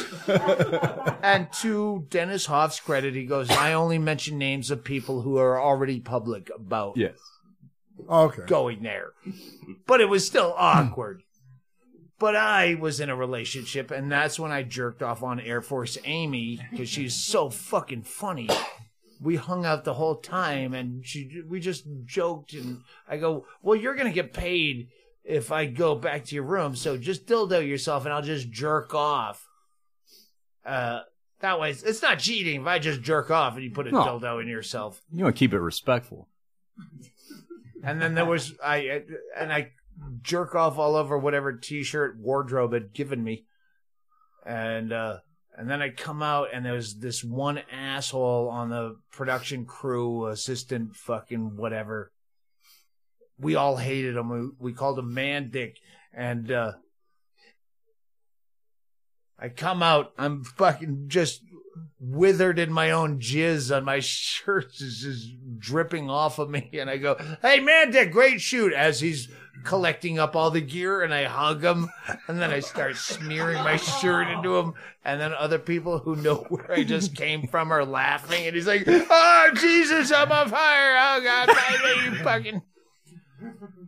But, hashtag me too. Exactly. But Hoff, just the most relentless self-promoter, and I don't know if you've ever had to do this. Which part are we talking about? Mir, I've had to go on Stern, I've had to go on your show to promote Girls Gone Wild, where I go, I know this is a piece of shit, but I'm contractually obligated to promote this, so I have to go on. Have you ever had a fight where you go, yeah, this is a tomato can, but I have to, Dana made me? No, for good or for worse, it drives my wife nuts. But so far, one thing that kind of I've been lucky about is I've always picked the hardest fights I could possibly get. You know, if they ever gave me an option between, all right, here's a safe route and here's a dangerous route, I've always chosen. You get an option. Yeah, they usually come at you with a two, because a lot of guys turn fights down. And then after a while, they just realized that I wasn't going to turn anything down. So they just call me up, all right, we're going to have you fight this guy. I'm like, all right, cool. You know, you know where that, I'll bet more like what Doug's talking about though, like a lot of times fighters, because of their name recognition, will get cast in some like straight to DVD movie or something like that. Stuff. And then sometimes the PR company might have you promoting that or some product or something like that. Have you ever had to promote something that you knew was bullshit? You know what? Actually, sometimes it happens to us, and it's funny because don't worry, we all have sponsors. Well, here's the way I do it. Because of exactly what you're saying, you get in the back of the production, right? We do that whole montage. You ever watch a fight where you're sitting there talking shit about your opponent, right? And for a while there, it's like, well, I honestly don't have a problem with the guy on a personal level, you know? But then I could figure out what I would say. I was like, all right, well, I'm kind of a smart ass. So instead of me sitting there going, I'm going to kill this guy because I don't like him, I'm like, that's not true. I like the guy, but you know what? He sucks at this, and he's not very good at this. So I'm going to call you on it. You're not very good at this. And then people started, you know, it was my way of sidestepping that fake animosity, because I always hate that when I see two guys pretend they don't like each other, and as soon as the fight's over with, they're like, oh, we just did it to sell the fight. I'm all, that's kind of stupid. It seems like it's gotten a lot worse recently. It's UFC. It seems more like watching wrestling promotion it gets a lot that of way. the time. Whereas there's a lot of truth. Like I remember one time when I was in a fight, a guy named Czech Congo, right? Yeah. French guy, good fighter, really good striker. And the guy's built like an Adonis. I mean, the guy has like a 34-inch waist and a heavyweight. Like the guy is shredded to the bone, you know. He's what I want to look like when I grow up. You know? Like, and so, getting ready for the fight, you know, I was like, oh, well, you know what? He sucks on the ground. He has no ground game. And to the point where it was funny because he's no tow bar guy. Yeah, he doesn't know. But it wasn't like I was making shit up. Strong man. Yeah, it wasn't like I was making anything up. To the point to where I remember he wasn't talking to me the week of the fight. Like every time he walked by me, he just kind of dogged me. And I'm like, hey, whatever you got to do to get in the mood. You know what I mean? Yeah. Each to his own. I've always been more of like a sociopath approach. Like I could be your best friend. Once you say go, I'm going to break your neck. You know what I mean? Like I don't care. You know, like it doesn't matter. Yeah, you know, it's just like being a hitman. You know what I mean? If you're the mark, you're the mark. I don't care who you are. And so, he obviously is one of those guys that thought how to get worked up. So I remember I sat in the seat, right? And, they're like, okay. And at first they usually will feed you shit. Now they're not talking to me. I'm like, hey, so what's up? They're like, oh yeah. I'm like, well, and he did his interview before me. Like, well, what did he say about me? He goes, oh, and usually they'll try to make something up to try to get you fired up. And now the guy, I know the, production crew and they're sitting there kind of doing, they're like, they don't want to talk to me. I'm like, wow, you're selling this good, man. What happened? They're like, he says after he knocks you out, he's going to piss on you. Oh. I was like, what? Yeah, he doesn't like that you said that he's bad on the ground. I'm like, well, hold the fuck on. That's a different thing. No, but it's the truth. I'm like, yo, if all of us in the UFC got into a ground fight right now, this motherfucker ain't beating anybody. I mean, like if we had a tournament on jiu-jitsu skills, he's coming dead last. I didn't say he was fat, which would have been stupid. You know what I mean? Like, I gave him credit where credit's due, but you know what? Everybody has flaws in their game. I'm going to call you out on it because then that sells. You know, it's the truth. I can stand by it. That is exactly what we were talking. When you have to sell, yeah. You have to. You find an angle on it. Do the pre-game thing? Where well, I do get limited a lot, and that part sucks because Wait.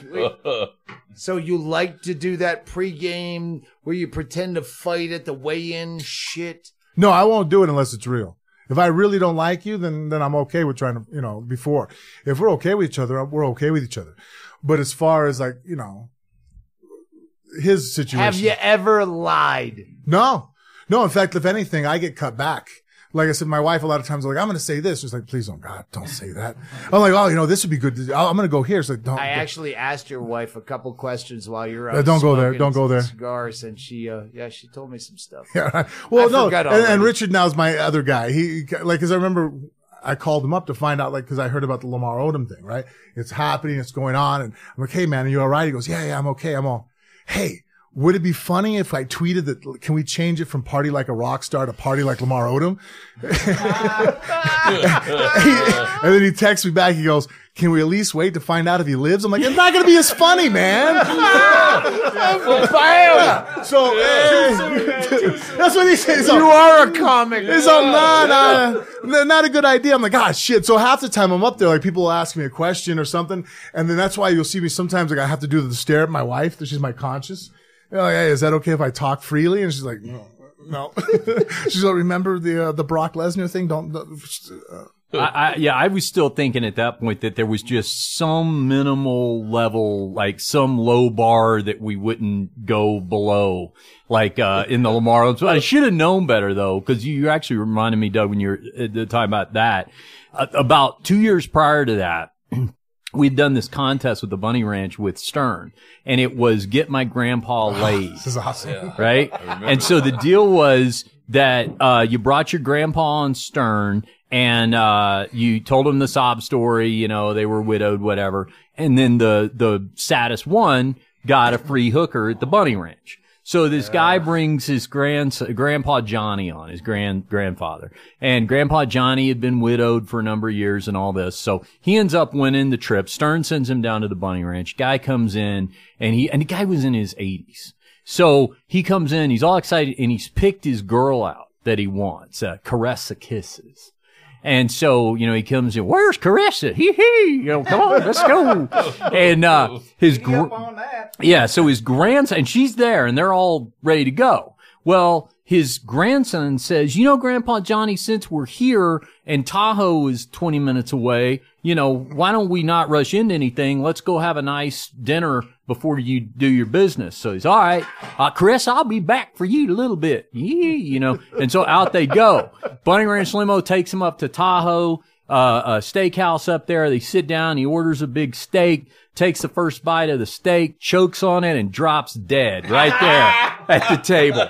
The story gets better. The story gets way better. So So I get this text from Dennis. Now, this is a very high-profile contest because obviously Stern is supposed to have Grandpa Johnny on for the exit interview, right? And the next day. And so I get this text from Dennis, and it says, you know, Grandpa Johnny just dropped dead at the table at the steakhouse. He texts me this, and it's like 5 a.m. or something. And I look at it, and I'm Media like, gold. Well, here's the thing. All I'm like, caps. oh my God, you know, like, and I'm about to text, oh, that's horrible. I hope, you know, is his grandson okay? And before I can do that, you see the bubble coming up with the next text. And exactly, it says, get here right away. We've got to get the press release together. We got to figure out what so I go in there. I thought I felt bad about it until I found this out. This is the best part of the story. That as they were loading Grandpa Johnny's corpse onto the ambulance, the grandson reached in Grandpa Johnny's sport coat pocket and pulled out the voucher for the free hooker, took it to the bunny ranch, and redeemed it for himself a few hours later, claiming it as a tribute to his fallen grandfather. That's how his grandfather would have wanted it. Yes. This is a good place to break because we both the Phone Booth Fighting Podcast and the Doug Stanhope Podcast have to break to bring you beautiful sponsors, and we'll be right back after we all take a piss because we've been drinking quite a bit. Please hold. Hey, Pop Off Vodka. We haven't our longest sponsor. We haven't pitched Pop Off Vodka for a while. Hey, Pop Off Vodka, people. It's a plastic jug so big you can crawl inside with all of your deepest fears and still fit comfortably. Pop Off Vodka. Go down to the bottomest shelf of your local barred window retail liquor establishment in that part of town. Get yourself a bottle of Pop Off Vodka. It makes you smile like you just got 500 surprise dollars in the mail. And now back to the podcast, already drinking Pop Off Vodka. All right. Chaille, cut this out. Or leave it in. It doesn't matter. We did some due diligence. Frank Mir. Just trying to interviewed the wife. Well, yeah, we did that later when she showed up. But I'm going to call Rogan, text Rogan. Go, hey, Mir's going to be here tomorrow for a podcast. You got anything to fuck with him about? And all he had was that you are well armed all the time. But not right now. I got off a plane.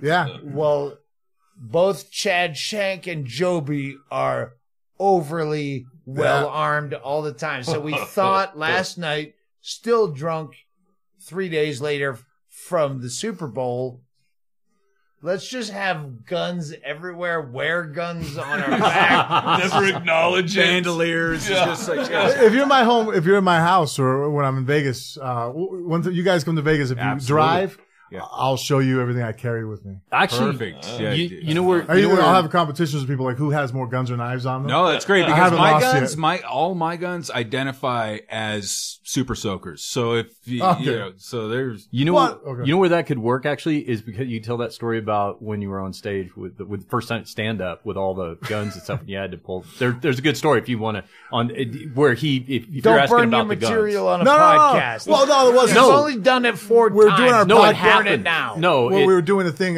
He came up with an idea where he has to name that tune before I choke him out. Yeah, so that was great. Right, so I get in a position where I'm going to land a submission on Richie, and they'll start playing a song, and he has to name the song before I can crank him. Right on stage when we're doing stand up. So we go to sit down. And he goes, "Oh, position." I go to get there, and I go to move, and I'm like, "Oh, hold on a second." So I had to leave the stage real quick to disarm because I had too many knives and guns, and I'm like, if we start rolling on the ground, I'm like, the whole stage is gonna freak the fuck out if a Glock goes sliding across. So the table, like there's the stool, and then there's always the table where you can set your drink or whatever. Frank just starts flipping out their gun. There's a couple of knives on the table and everything. And it's okay. Now I'm ready. We get down the floor. It's safe. No one's gonna get poked. It's very strange where I will not own a gun because I know I have Napoleon complex. Like if I'm drunk, a drunk fucking weak guy should not have a gun because I'd use it inappropriately. You don't want to live out your golden years like Phil Spector. Well, but it's also odd that a guy that can fucking crush anyone in the street generally has a million guns. Well, and that's because, I mean, growing up in Vegas, I learned really quick that, like, look, especially now, it's not like I'm unknown. If someone walks out and they see me and they're going to be up to no good, they're not going to go fist cuffs with me. You know what I mean? Like, and if they wanted to, then I won't pull anything out. It's like, all right, you just want a fist fight real quick? All right, let me show you the errors of your ways. And but then you get arrested because you won. Well, that's if I'm still there and they can remember what happened. That's always the key, is to winning the fight fast and leaving. Yeah. But I mean, if you think about it, most guys don't carjack people fisticuffs. They pull out a knife, a gun, and most of the time, I mean, I have my wife and my kids with me, so running from a situation, like people are like, oh, you just try to avoid confrontation. I'm all, what if that's not possible? You know, what if I'm in a situation, I'm at the gas station, a guy walks me to pump, my kids are in the car. You know what I mean? It's like one of those things where it's like, well, fuck, man, it's either you die or I die, and if I die, what's going to happen to my kids and my wife? So I'm the last line of defense here. So losing's not an option. It's not a sport fight where it's like, ah, shit, I lost this one. In a street fight, it's like, I can't afford to lose.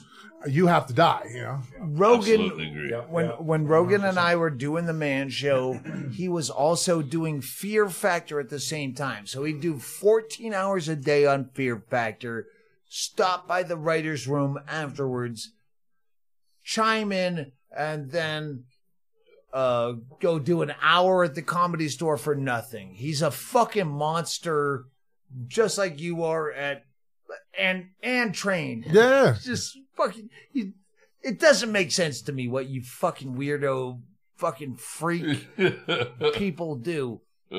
But he'd come by and we go, yeah, we pitched this bit and they won't do it. He's like, fuck him. I'll choke that guy out. He's always, I'll fucking choke that fuck out. What? The producer or whoever. That's not Frank's style. No, wait. Yeah. This goes somewhere. Yeah. At some point, I said, Rogan, when were you ever in an actual fight? Because he was always going to choke some fucking guy out. He goes, like a real fight? Nah, I've never been in a real fight. Because some fucking crazy guy will just pick up a beer bottle and cut your fucking eye out. True. Yeah. We were taping a podcast one night in a bar. And we're sitting there, and this drunk guy comes walking by out on a patio. And he leans over to Frank, and he's like, Frank Mir. And he's just leaning in, and he's leaning into the microphone, which is going on the podcast. Well, Frank takes podcasting very seriously.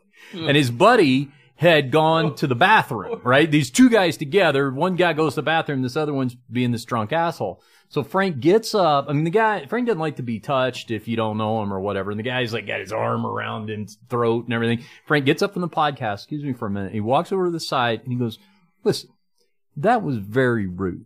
Now, if you see over here, we're taping a podcast. And he goes, there's a lot of work that goes into this. Yeah. He's like, there's a lot of work that goes into this. And what you caused is now this is going to have to be edited out. And someone has to do the work. Now, in the meantime, his buddy comes out from the bathroom, recognizes Frank, and recognizes his drunk asshole friend has obviously caused some sort of problem with him. So the buddy's like, holy shit, Frank Mir's going to kill my friend, whatever just happened. But instead, Frank's giving him this very sincere, so, really you should apologize for what just, and the guy, do you remember that? Yeah. You were giving him this, talking to, like it was your kid. Well, and that's also true, because anytime I've had, especially, I worked for 8 years at a club, and I've always felt that if I'm going to Spearmint Rhino, doorman. So, and I always made sure that if I ever got violent with somebody, that when it was over with, you knew you deserved it. You know what I mean? I never wanted to be that dick that was just looking to cause a fight. I gave people alternatives to situation. Like, okay, we can solve the problem this way, we can solve the problem that way. But if a guy just was going to be hard-headed and go in a certain direction, there's nobody in the 8 years that I worked there that ever got their ass kicked by me that the next day couldn't wake up going, fuck, I had that coming. Yeah, fuck. Sorry, because that was all me. I'm sorry. Because I seen guys get shot that way. And I don't care how badass you are with a gun, a knife. If you have some guy waiting out you by your car and he's already pointing in, you're fucked. So my mentality was like, okay, I'm never going to undeservedly hand out an ass whooping because that festers with people. You know, if I just whoop your ass and you're like, dude, you're just being a bully. You're a fucking dick. That guy goes home. He sits there, realizes who I am, realizes he can't fuck me up in a fight anyways. So then he goes and he grabs his little 38 and he waits for me by his car to regain his manhood. I'm fucked now. You know what I mean? Like, what am I going to do? That's why I don't own and a Frank's gun. Frank's discreet about it too. Like I remember we went to the liquor store early on in our friendship, and I made a run up there at night, and we're getting out of the car, and I knew Deep Frank Ellum?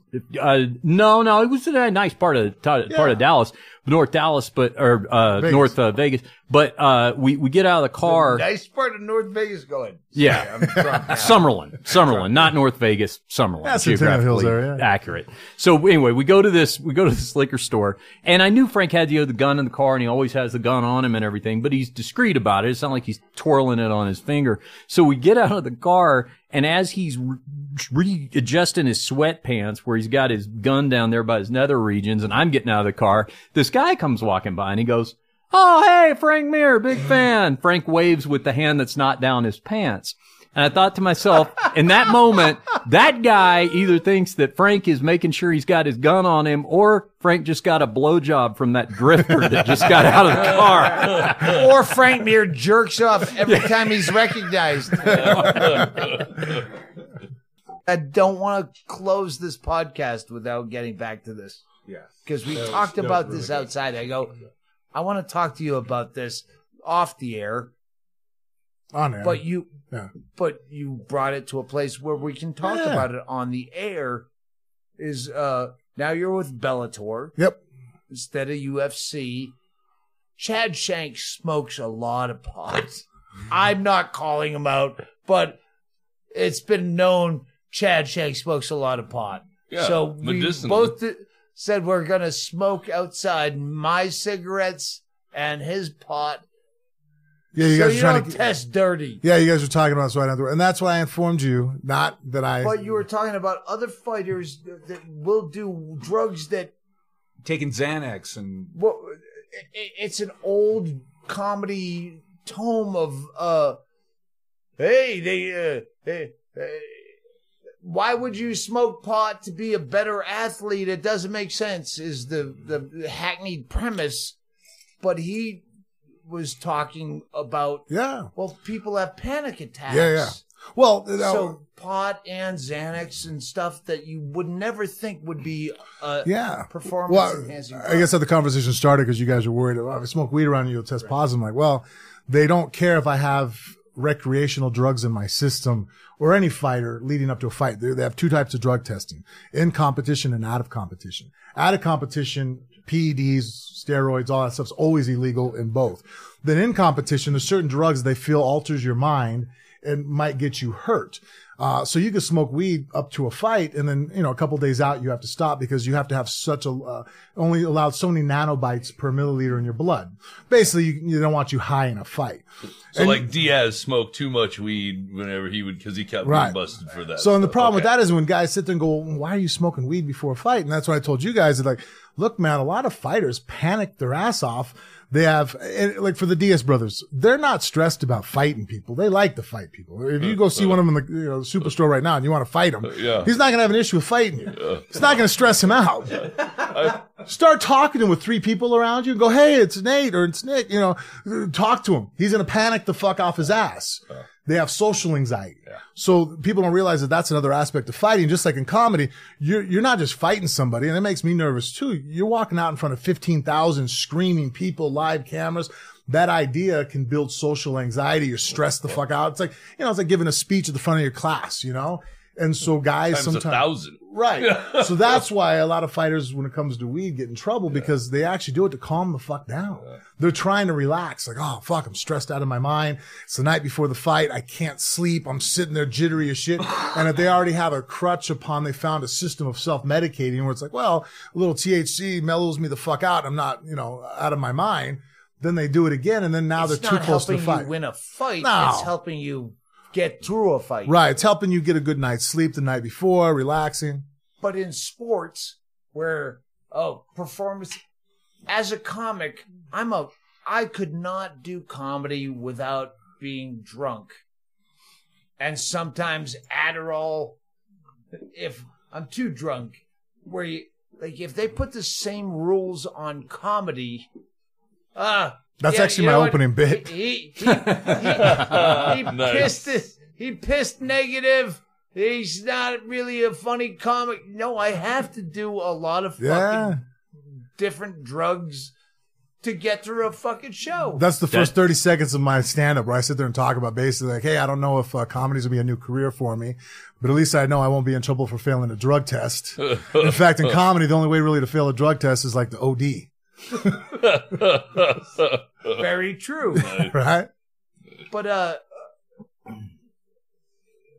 and I'm sure someone's done a bit about it. I don't want to be a Carlos Mencia here, but if they did enforce those rules on art the same way they do sports, where, no, he seemed funny that night, but yeah, he was on a lot of drugs and alcohol. We do have a weird obsession in our culture.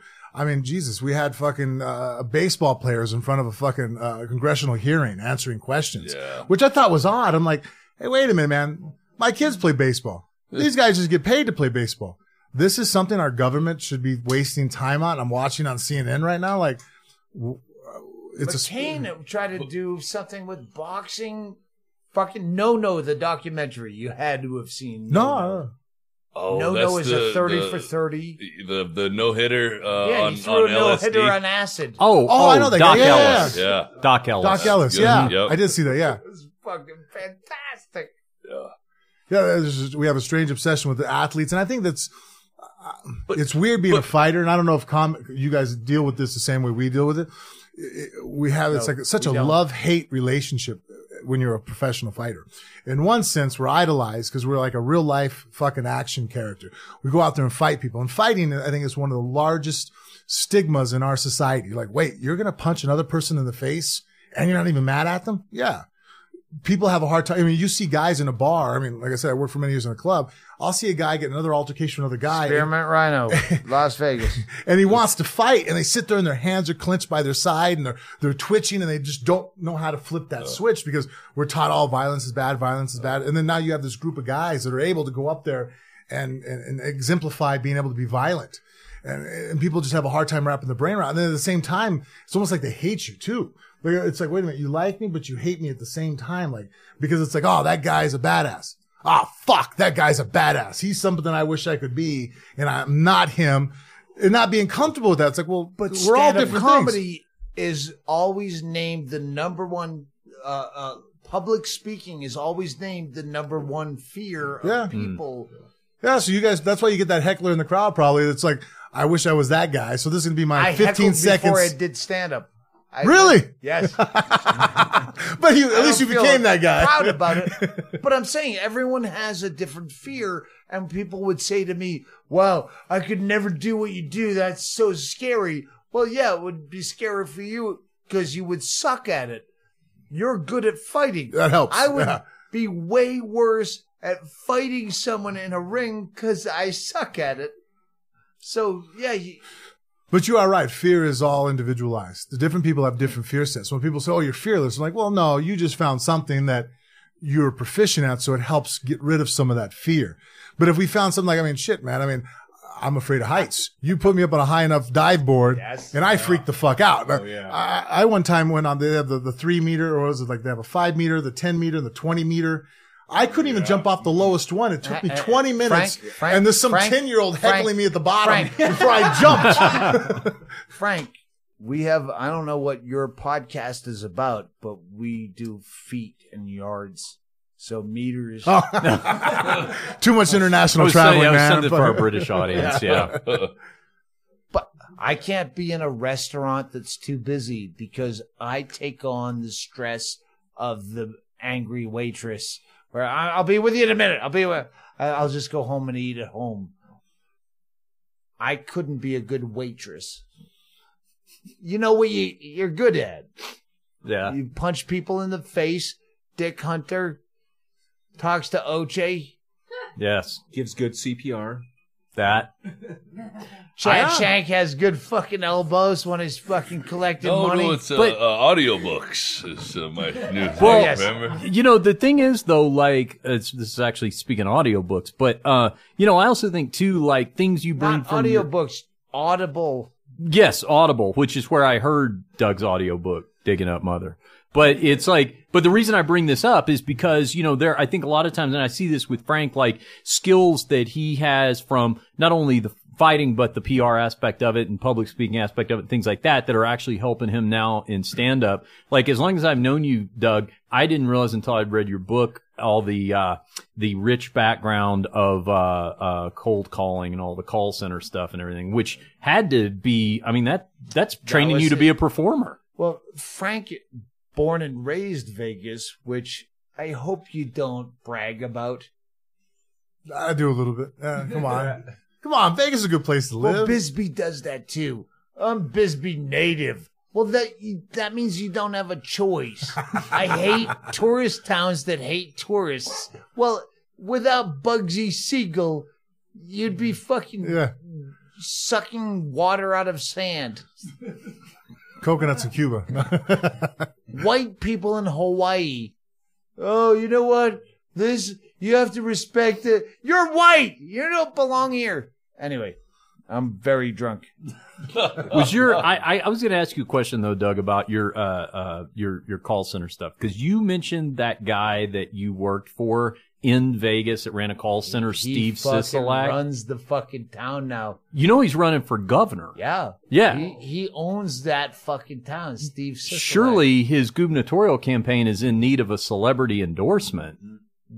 Have you been contacted formally by the campaign? Konopka, who my listeners know, yeah, lives in town now. Yeah, reconnected after 30 years. We reached out to Steve Sisolak. He did not get back to us because he ran a telemarketing place of dubious integrity. I did not know this about him. This is the guy that started up the Vegas. He got the fucking the shooter fund and all that. Oh, yeah, when we did the benefit, he was because he was on the city council. He's a good dude. Yeah, he fired me. Yeah, so. He fired Doug from a call center where they tell you you've won a major prize. He was running that, right? It was again of dubious integrity, but I stepped over the line where I went, you know what? Fuck you. I got your MasterCard number on this old lead. I'm going to fucking send a lot of Ginsu knives to your house based on your MasterCard. Yeah. So to me, that's an illustration of the fact that he's got integrity and he knows where the line is. Yeah, and he's the guy that brought the Raiders to Vegas. Yeah. I was fascinated to learn that from your book.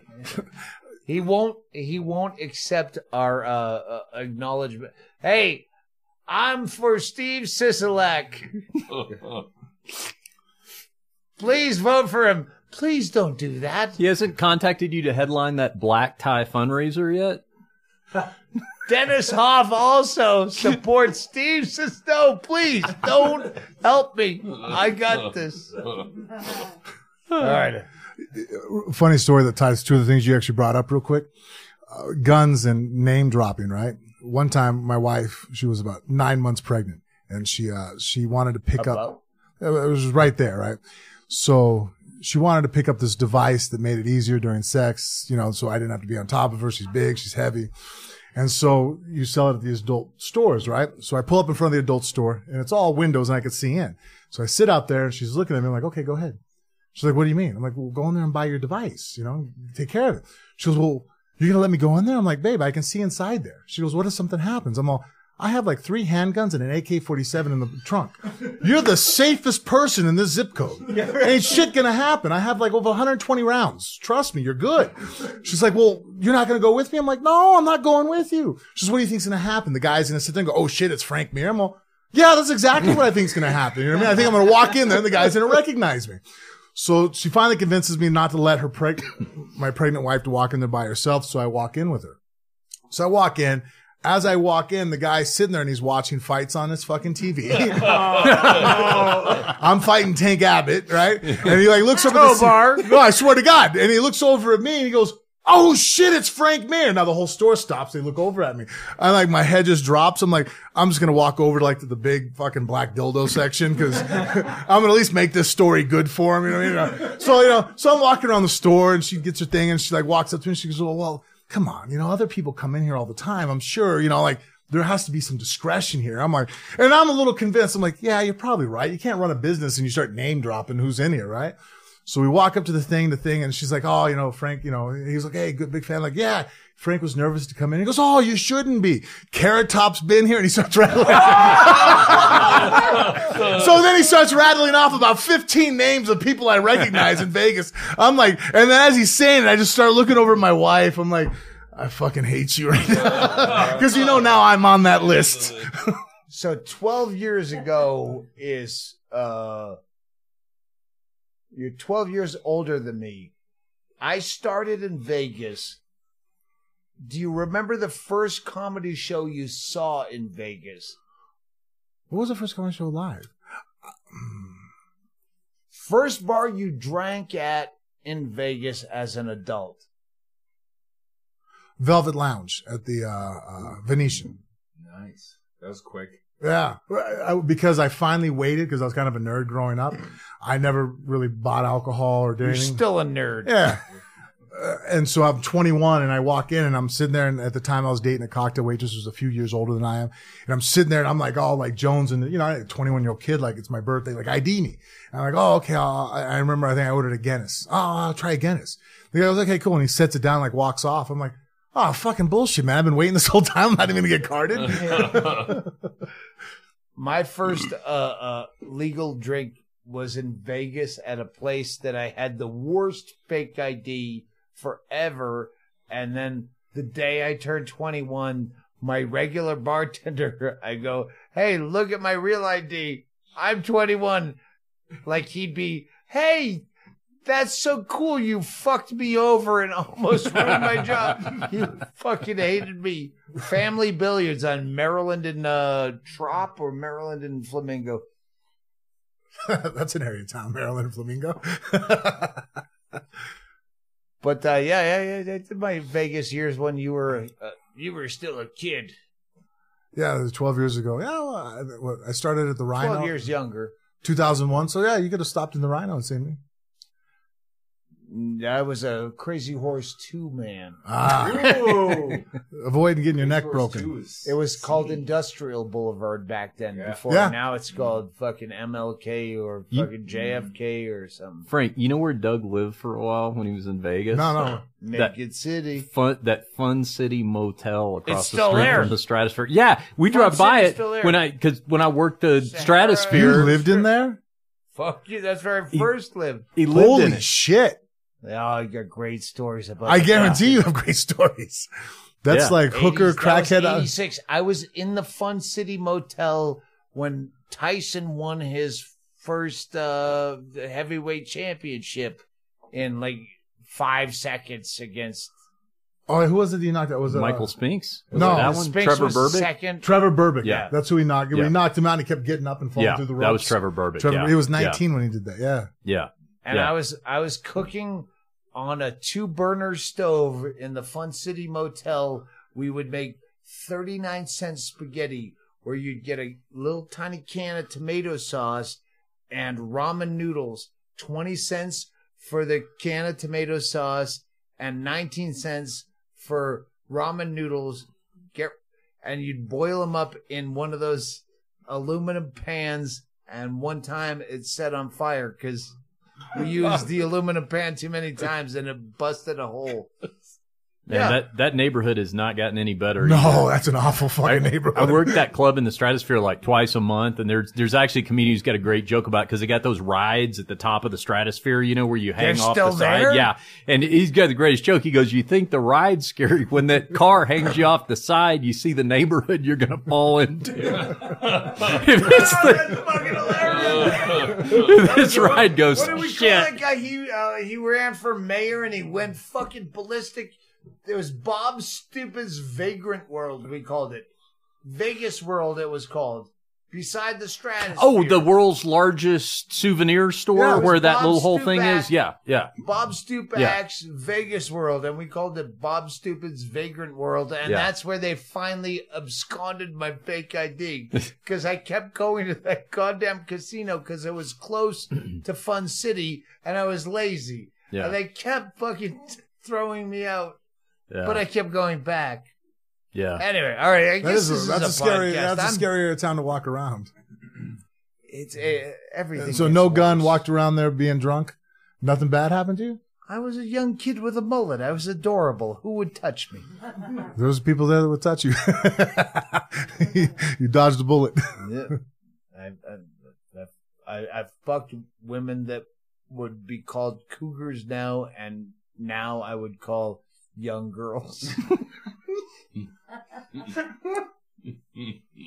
Amazing how you age. Fucking Right. Dick Hunter. Hopefully 48, you say? Actually, me 47. What's your birthday?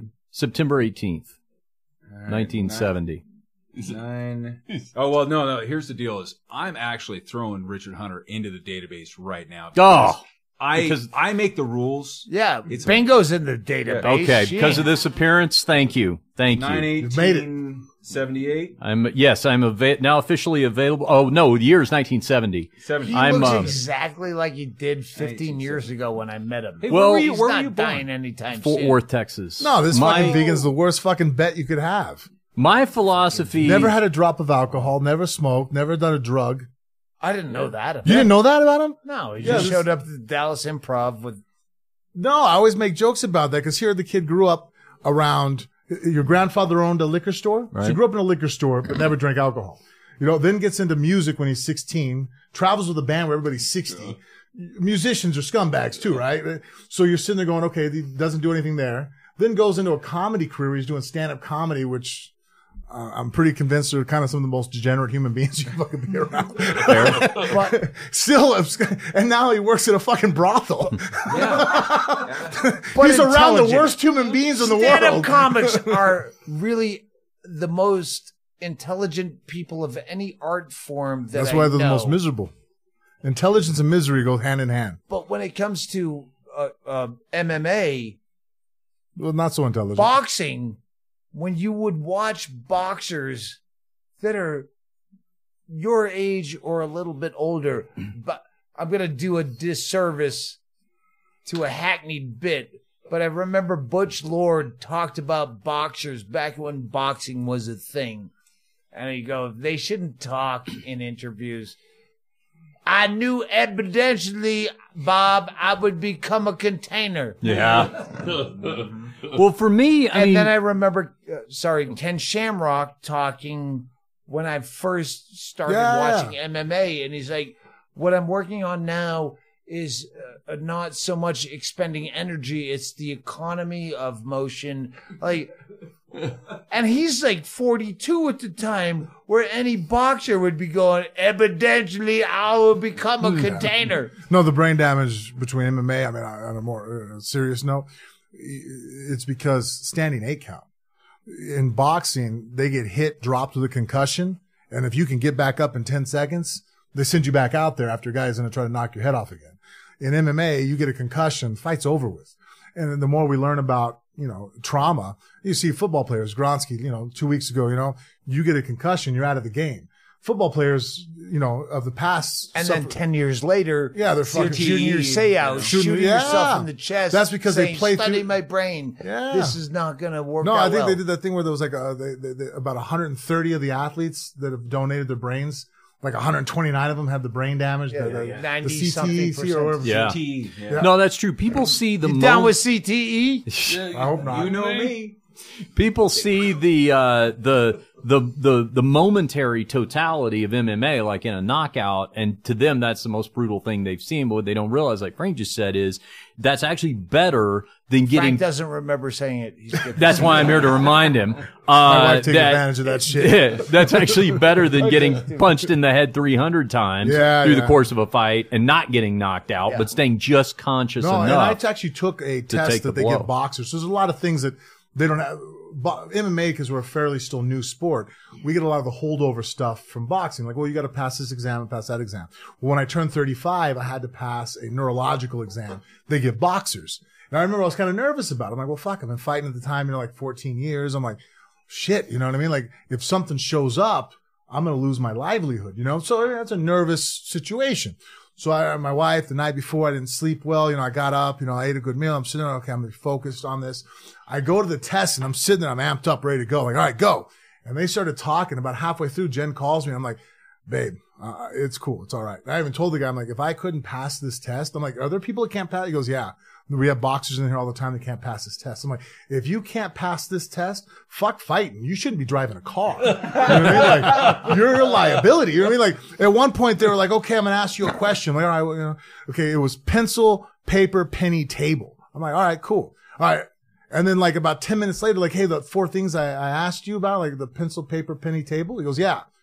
I'm like, shut the fuck up. And then they handed me like a piece of paper. Can you fold it in half and make the edges match? I'm like, Jesus Christ, man. Are you serious? These are psyche val questions. Yeah, I'm serious. That's the same thing they do in psyche val. Okay, yeah. I'm sitting there, I'm like just stunned. The whole time I'm like so in shock. I'm like, is this a trick question? Are you serious with people? I mean, then I took like a test on a computer. There was like a kindergarten game. Like, all right, here's a triangle and a circle. Which one? Here's a square. Would it fit in either one of them? I'm like, dude, I feel like, what was that movie? Idiocracy, taking the exam. I'm like, shut the fuck up, man. Are you serious right now? I'm like, I walked out feeling like $1 million. I'm like, all right, I got no brain damage that I know of because. Maybe it just depends on how good at defense you are, because while I'm talking with Frank here, I'm looking and I know he has really great ears. There's not a lot of MMA fighters that have regular looking ears, so maybe it's just. I'm looking at the cauliflower one on this side. Yeah, maybe he has a gorgeous one on that side. That's what it is. Yeah. Also, but here's the thing too. On that note, is that anytime I get my ear busted and it fills up with blood, you have a window of a day or two where if you stick a needle in there, drain it out. You can drain it. Yeah. But a lot of guys don't when they're younger because it's like a badge of honor. It's like, oh, look, my ears are fucked up in the fighter. Yeah. Yeah, even in Iowa wrestlers. My thought was, I'll show you I'm a badass. I don't need to necessarily look like a badass. Let me tell you something. There is a $1 million idea for the first plastic surgeon that starts offering free collagen injections to make artificial cauliflower ears. The wannabe tough guys will start getting those like girls get boob jobs. Yes. I know. I'm so surprised it's actually not a thing. The guy that will do it is the first guy that made tribal tattoos. No, you're exactly right. There are guys out there that would do that. Because I see guys out there get a little bit of a knot, and I've had them in the gym, and I'll be like, oh, hey, man, you got a problem there? I could fix it. What do you mean? I'm like, well, look, fuck, it's 39 cents. Go buy a syringe down at the pharmacy, and I'll drain your ear for you. No, I'm okay. I'm like, you want your ear to look fucked up? Like, yeah, I'm all right. All right, cool. Yeah, hey, each to their own, Jobi and I saw the one fight. It was a female fight where her cauliflower ear exploded when it got punched. And that was Leslie Smith. Yes, when that happened, it actually split. Yeah. And that's the thing. It causes you to lose fights. They'll call it. Let's go in that direction because Jobi and Chad. Uh-oh. I've only been to Chad's house. Chad scares me. We do the podcast, but in reality, he scares me. So I only went to his house once to drop him off after a scary trip we took together. But they will get together and watch chick fights on Invicta. Like, we're huge Invicta fans. Oh my God. I don't know if they jack off on opposite corners of the room. Or they jack each other off. Yeah, it's like the Bellagio. The water show. I was a latecomer to that, honestly. I grew up, my father's from Cuba, so I got raised in a very much like the man has a, men aren't better than women in the belief system, but it's like, okay, this is the man's job. Just like if a guy came to your yard and started screaming, it's the man's job to go out there and address him. Now, when it comes to, if you go into his house and it's messy, you blame the woman. Well, why isn't your house kept? There was a certain order to things. And so, honestly, I was very late to the game of fighting amongst women, but now I think it's a good idea. Like, women could be empowered. I have a daughter who's going to be a professional fighter now. And, like now I'm all for it, which I think is kind of strange. Because it's like now I get to see these two worlds collide, right? Yeah. Because you have these girls in MMA now that are empowered females that are fucking, badass. Right? And they step in there, but then you still have the old school girl who walks on the outside of the cage with the ring card girl who has no discernible skill whatsoever besides her sex appeal that she wants to get fucked by everybody, right? Professional hot chicks, what Joe Rogan called them one time. I thought it was hilarious. But when we were watching Invicta, one of the first times watching Invicta fight, that's what my wife's like, why is there not men walking around in Speedos with the I'm surprised they're not going to make a change. They did it in the race car. Yeah, absolutely. Well, no, it's even to the point now to where like before I was like, oh, that's the woman's job to be the ring card girl. It's a man's job to walk in there and beat each other up. But now, because the things have changed and now, I'm growing older and learning, okay, well, no, that's not the way to think about things. But we still have that holdover. I remember just seeing something recently where I think Ariana Celeste, they put her as like the queen of the octagon. I'm like, bitch, you never even been inside the octagon. Like, what are you, the queen of the octagon? Like Amanda Nunes, fucking Misha Tate, Ronda Rousey. Like, those are the queens of the fucking octagon. You know what I mean? Like, they fight. You just sit outside and put on your makeup. It is funny to hear the ring card girl interviewed that has a real sense of self-importance. Because, like, I remember hearing one of them interviewed, the UFC bought a competing company, right? So they're going to absorb it into their company. Well, she had worked for the company that was getting purchased by the UFC. And she went, I heard an interview with her. She went on this long soliloquy about what the transition and the adjustment to her approach of carrying the ring card was going to be like now that she was moving to the UFC. And in my mind, I'm thinking, okay, in the old organization, you wore a blue bikini, and in the UFC, you wear a red one. So once you switch those out, I'm thinking the style will pretty much be the same. They use a completely different camera angle on her ass. It's a completely different And the thing scenario. is that all of us know that when that girl's talking, we're like, dude, you're fucking hot. That's it. That's all. That's the only discernible skill that you're bringing to the skill. The set. Well, some of them have outside things, like the girl Brittany Palmer. She's like a fucking really accomplished artist on the outside, right? Like she painter, right? Yeah, a painter. Like you can use it as a springboard, but if that's your only claim, I'm a ring card girl and I'm super hot. I'm like, yeah, in 10 years you're fucked. You know what I mean? Like you're not getting. You know what I mean? To close this out, because we listened to that Bisping thing, it's like, hey, it's tough when you're a fighter. I don't blame anyone for going into stand-up comedy or anything else, because it's tough to leave fighting and go into fucking Al's not here anymore. But so what are you gonna do next? Oh, well, you know what? Honestly, look, I'm 38 now, and there's fighters in the heavyweight division that are fighting 43, 44, and still very successful. So at least I'm blessed that I'm in a division because of just the way humans are. The bigger guys, we mature later, you know what I mean? 38, if I was a 125 pounder, I'd be ancient. As a heavyweight, I'm still actually in the middle of the pack, age-wise. Yeah, but that being said, look, 45 is only, 6 years away. I'm probably not fighting past that. So I do commentary now for the ACB, and then I like commentating, breaking down fights in the simplest. Bisping did say, you know what? Frank Mir is a fucking smart guy. He did on that.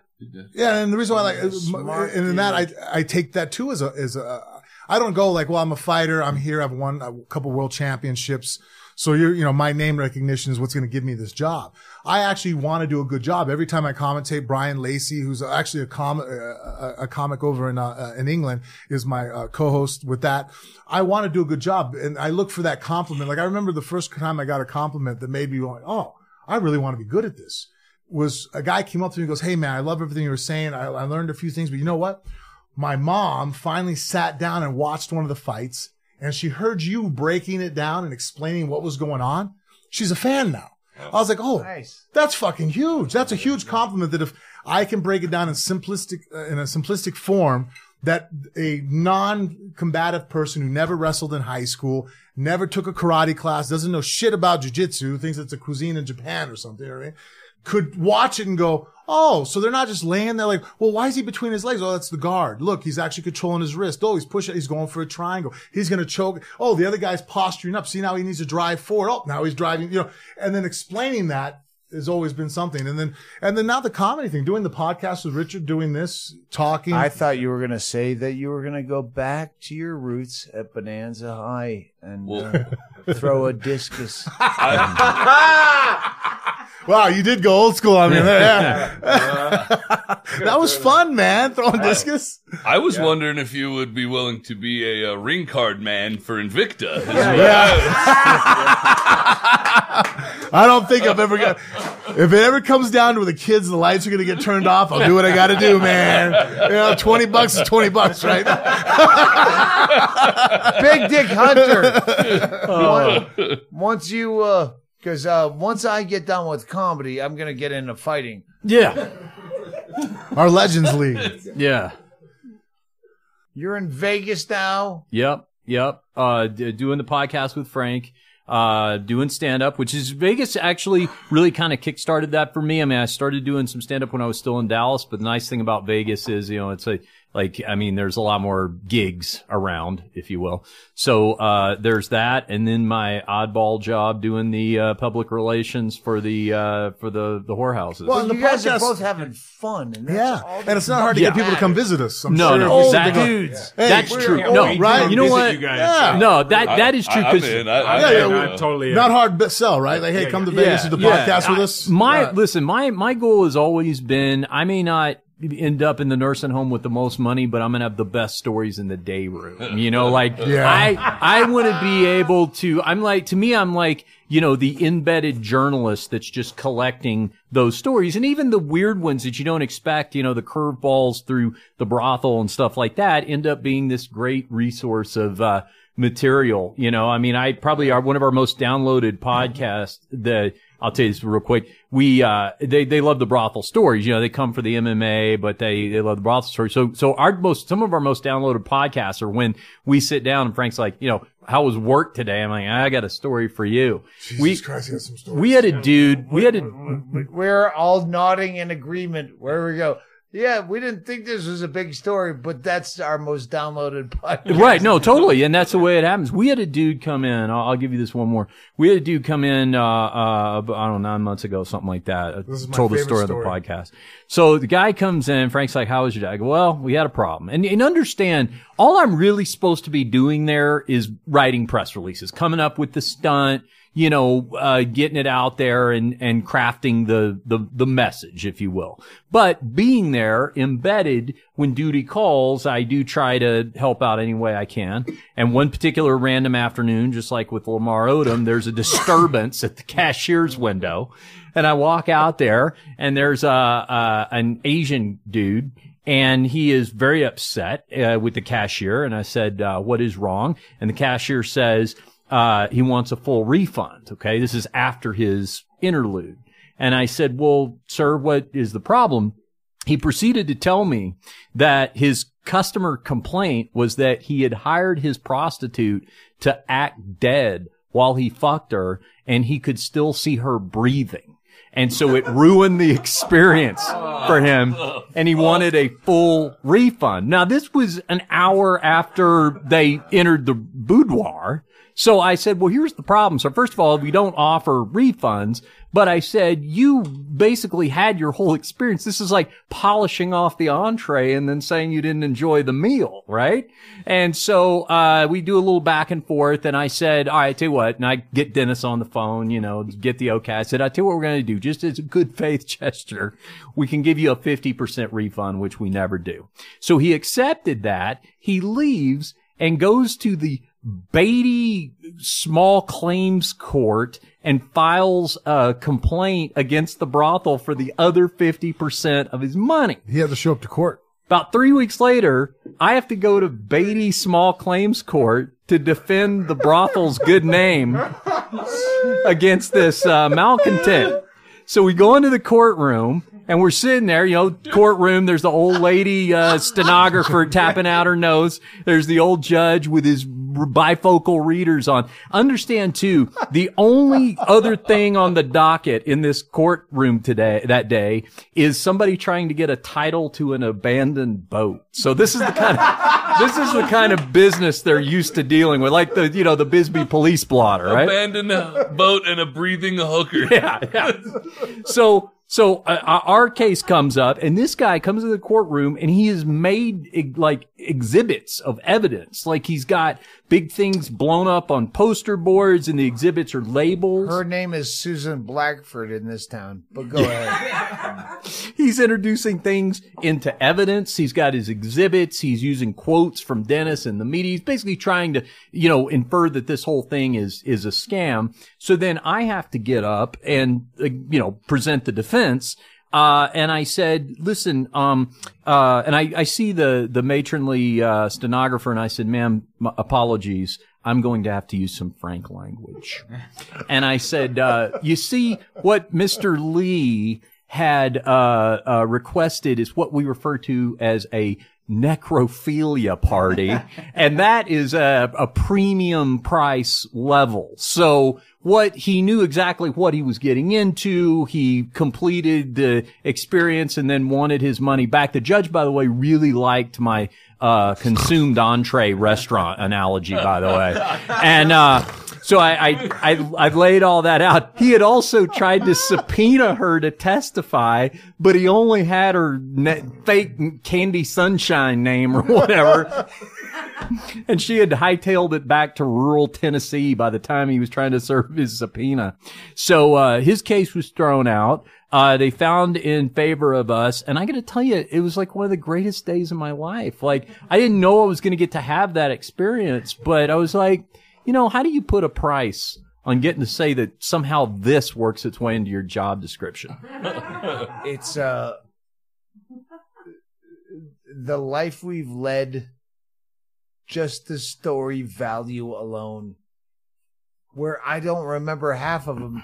And I love running into people who go, you remember that? Oh, fuck, we did that. Oh, yeah. Shit. What do you ladies think about this whole Patriot Act business? See? Which was very topical material at the time, by the way. I mean, I hated being there. Anyway, we're going to close this goddamn podcast. All right, I've got one couple of things. Yes. For phone booth fighting fans and death pool fans, trade round is coming up. It is. For the first time, 2018, our first trade round is coming up. So get on it. Richard Hunter is in the database available now for your trade consideration. Yeah. So Big Dick Hunter. Big Dick Hunter. Don't ever let him live it down. And we've got what do you think of the new T-shirts? I love these. Yeah, thank you for gifting me this. We got new Death Pool T-shirts coming out. They'll be on the website soon. So you went with black. Yeah. Skull shocker. Frank Mir, how much of focus do you put into showing how big your dick is in your trunks when you fight? Because a lot of people, when they're UFCing, just like, do I have to see how big your dick is? No, that's you, Stanhope. Yeah. That's bullshit, ladies. Yeah. Come on. They wear a cup, for fuck's sake. You're looking at a cup. Yeah. They don't look like they have a cup. Well, it's a that's cup. to attract your audience of you. Tell them the one about when you're... All right, I'm the only guy. Beat it. Go ahead. Fucking finish up. But a lot of the guys look like they fucking try to show off their dick. That's a pair of socks, you fuck. Tell them the one about when your cup moved. Was that the Crow Cop fight when it shifted and one ball was out and one ball was in? Oh, yeah. I was fighting a guy named Mirko Crow Cop. He threw a knee, he hit me inadvertently in the groin, and he, guy hits hard, kicks hard, and so a knee from him shifted my cup quite a little bit over, and not all of me stayed inside the cup. And my cup, I tried to cinch it real tight to me, so now he's moved it over and some of me's falling out. So I'm trying to reshift the cup, and now I'm getting to the point to where, if you go back and watch it, you see me actually like lay on the ground trying to move in every direction because I have my hands are wrapped and have gloves on.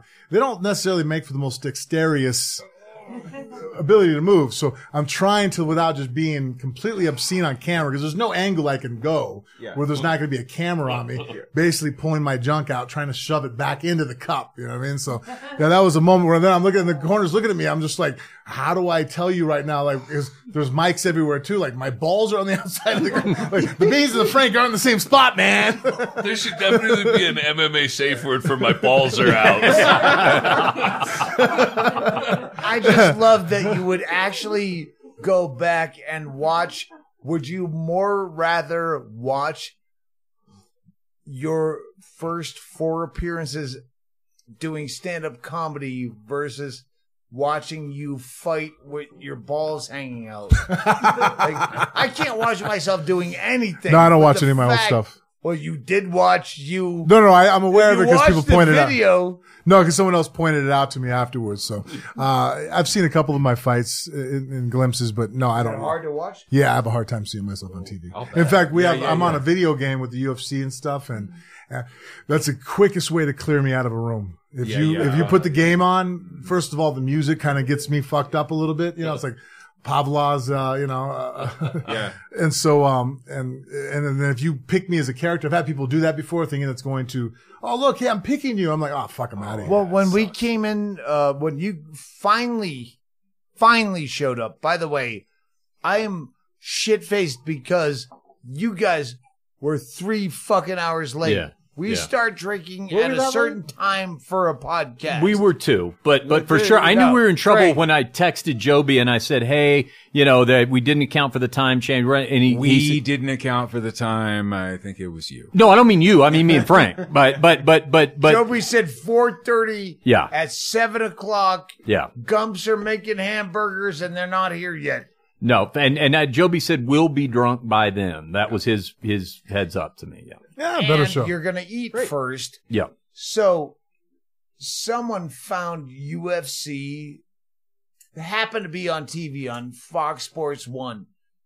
So they have Fox Sports on the TV. Frank shows up, and I said, the worst thing, if I traveled several hours to the fucking middle of nowhere to do a podcast of a guy I don't know, and they have stand-up comedy on, I'd go, oh, geez, I don't want to stand-up comedy. But Frank, he was fucking into it. He was doing commentary, but not loud enough for all of us to hear. I was trying to lean in and listen. The fact that there was other people on there, I'm okay. If I'd have walked in, you guys were playing my fights. I'd love to, I'd love to watch Invicta with you. Yeah.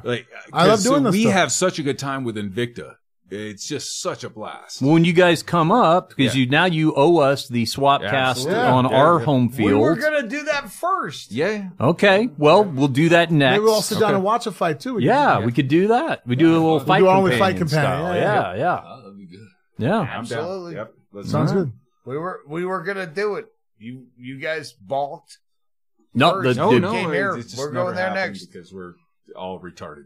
Yeah, but the gambling addicts. The seal has been broken. The door is open. And as I actually said this to Doug off the air, I now know what it feels like when, Styx calls up Night Ranger and says, let's get together. And by the way, get Ted Nugent over here. And is REO Speedwagon parts available? Of Styx were in Night Ranger. Tommy Shaw was in Night Ranger. So it's really you. He wasn't in Night Ranger? Yeah. No. When? Tommy Shaw was in Night Ranger. No. I don't even know who the fuck Night Rangers are. Frank and I both look like the dude from Revenge of the Nerds who goes, nerd!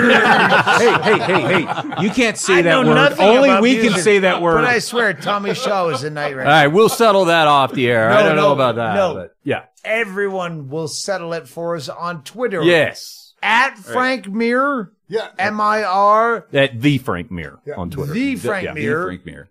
Yours? At Richard Hunter. And we also have at phone booth fighting. Yeah. Booth fighting. At HD Fatty HD for Fatty. Chad Shank, Harley Davidson Fatty, HD And Stanhope CDP, Doug Stanhope Celebrity Death Bowl. You should have your own fucking thing. Why? Well, because it confuses people. They think No. Yeah, but he hates what he has to do already with it. I hate it too. That's all I need to do is Death Bowl. Have you ever won money on someone dying? I got close. Yeah, you got close. No, that you knew? No, so far no one. No. Well, I wish I would have. Well, I remember we went and visited Ralphie May. Okay, Ralphie May. I watched him walk in, and I'm like looking at him, and I'm a fan. You know, loved his comedy. It's about TikTok, 2 months motherfucker. before. Yeah, and I'm like looking at him, like I even told Richard, I'm like, hey man, he doesn't look right. His lips are blue, like he doesn't. You know what I mean? And he was talking, highly intelligent guy. I'm just sitting there going, wow, that guy's. That was the first time Frank had ever met him. I mean, you know, I've known Ralphie for years. And I told Frank, I said, you know, even for Ralphie, that's the worst that I've ever. I mean, it did not look good. But at about the same time, I had explained to him, Doug puts him on Death Pool every year. Ralphie knows he's on there. When I took him out one year when we got really competitive, he goes, you can't take me out, buddy. I'm always in your Death Pool. Yeah. Right. Put me back in, coach. It was a gentleman's agreement. He knew he was in there, but yeah, I know. And he basically, you know what? That was like his last gift. I mean, he won that thing for you. Finally paid off. Yeah. I've never won any money on it, but when Ron Jeremy had his heart attack, that was weird because I had him on my team. War Machine. Yeah. You got close War to that Machine.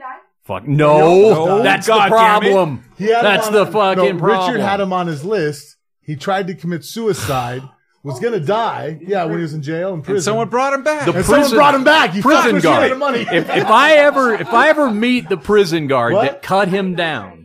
Yeah, when he got convicted, now he's going to do like 35 years. Yeah. War Machine is not my hero. I just said I understood the situation. Deathpool changes your perspective on Tomorrow a lot of night, stuff. I have to take these faggots down to the Cafe Roca for dinner. Yeah. I have to sleep. Yeah. I have a... Hang on, let me shake it. Seroquel. I'm going to have to do a long 12-hour Seroquel sleep, but tomorrow night we're going to Cafe Roca. Nice. Yeah. For dinner. That's Bisbee's finest, you were saying. Yeah, it's really great. They can still wear pajamas. Yeah. Yes. Oh, yeah. Yeah. It's expected. If you don't have a pair of pajama pants on, they give you a pair. Nice. Bisbee's good like that. No. But, all right. Thank you, guys. Thank you for hosting us. This has been fantastic. We look forward to having you in Vegas. Big Dick Hunter. Yes. Do you prefer Richard Hunter now? No, here's the you're thing. A man of a certain age. New friends call me Richard, but my old friends like you call me Big Dick. They still do. I'm going with Richard because I'm a bit older. Chad Shank, Jobi stepping in for Chaille for a while. And the wives and the other people that are wandered out. The ladies' auxiliary. Shut the fuck up. Cheers. Thank you, guys. Thanks for having us. You can hate me now. QB, but I won't stop now. Real niggas, cause I can't stop now. Come on, but I won't stop now. Can't stop. Cause I can't stop now. You can hate me. You can hate me now. I hate you too. But I won't stop now. Come on, you can hate me now. Cause I can't stop now. Hate me now. You can hate me now. You can hate me now. You can hate me now. You can hate me now. Come on, niggas. But I won't stop.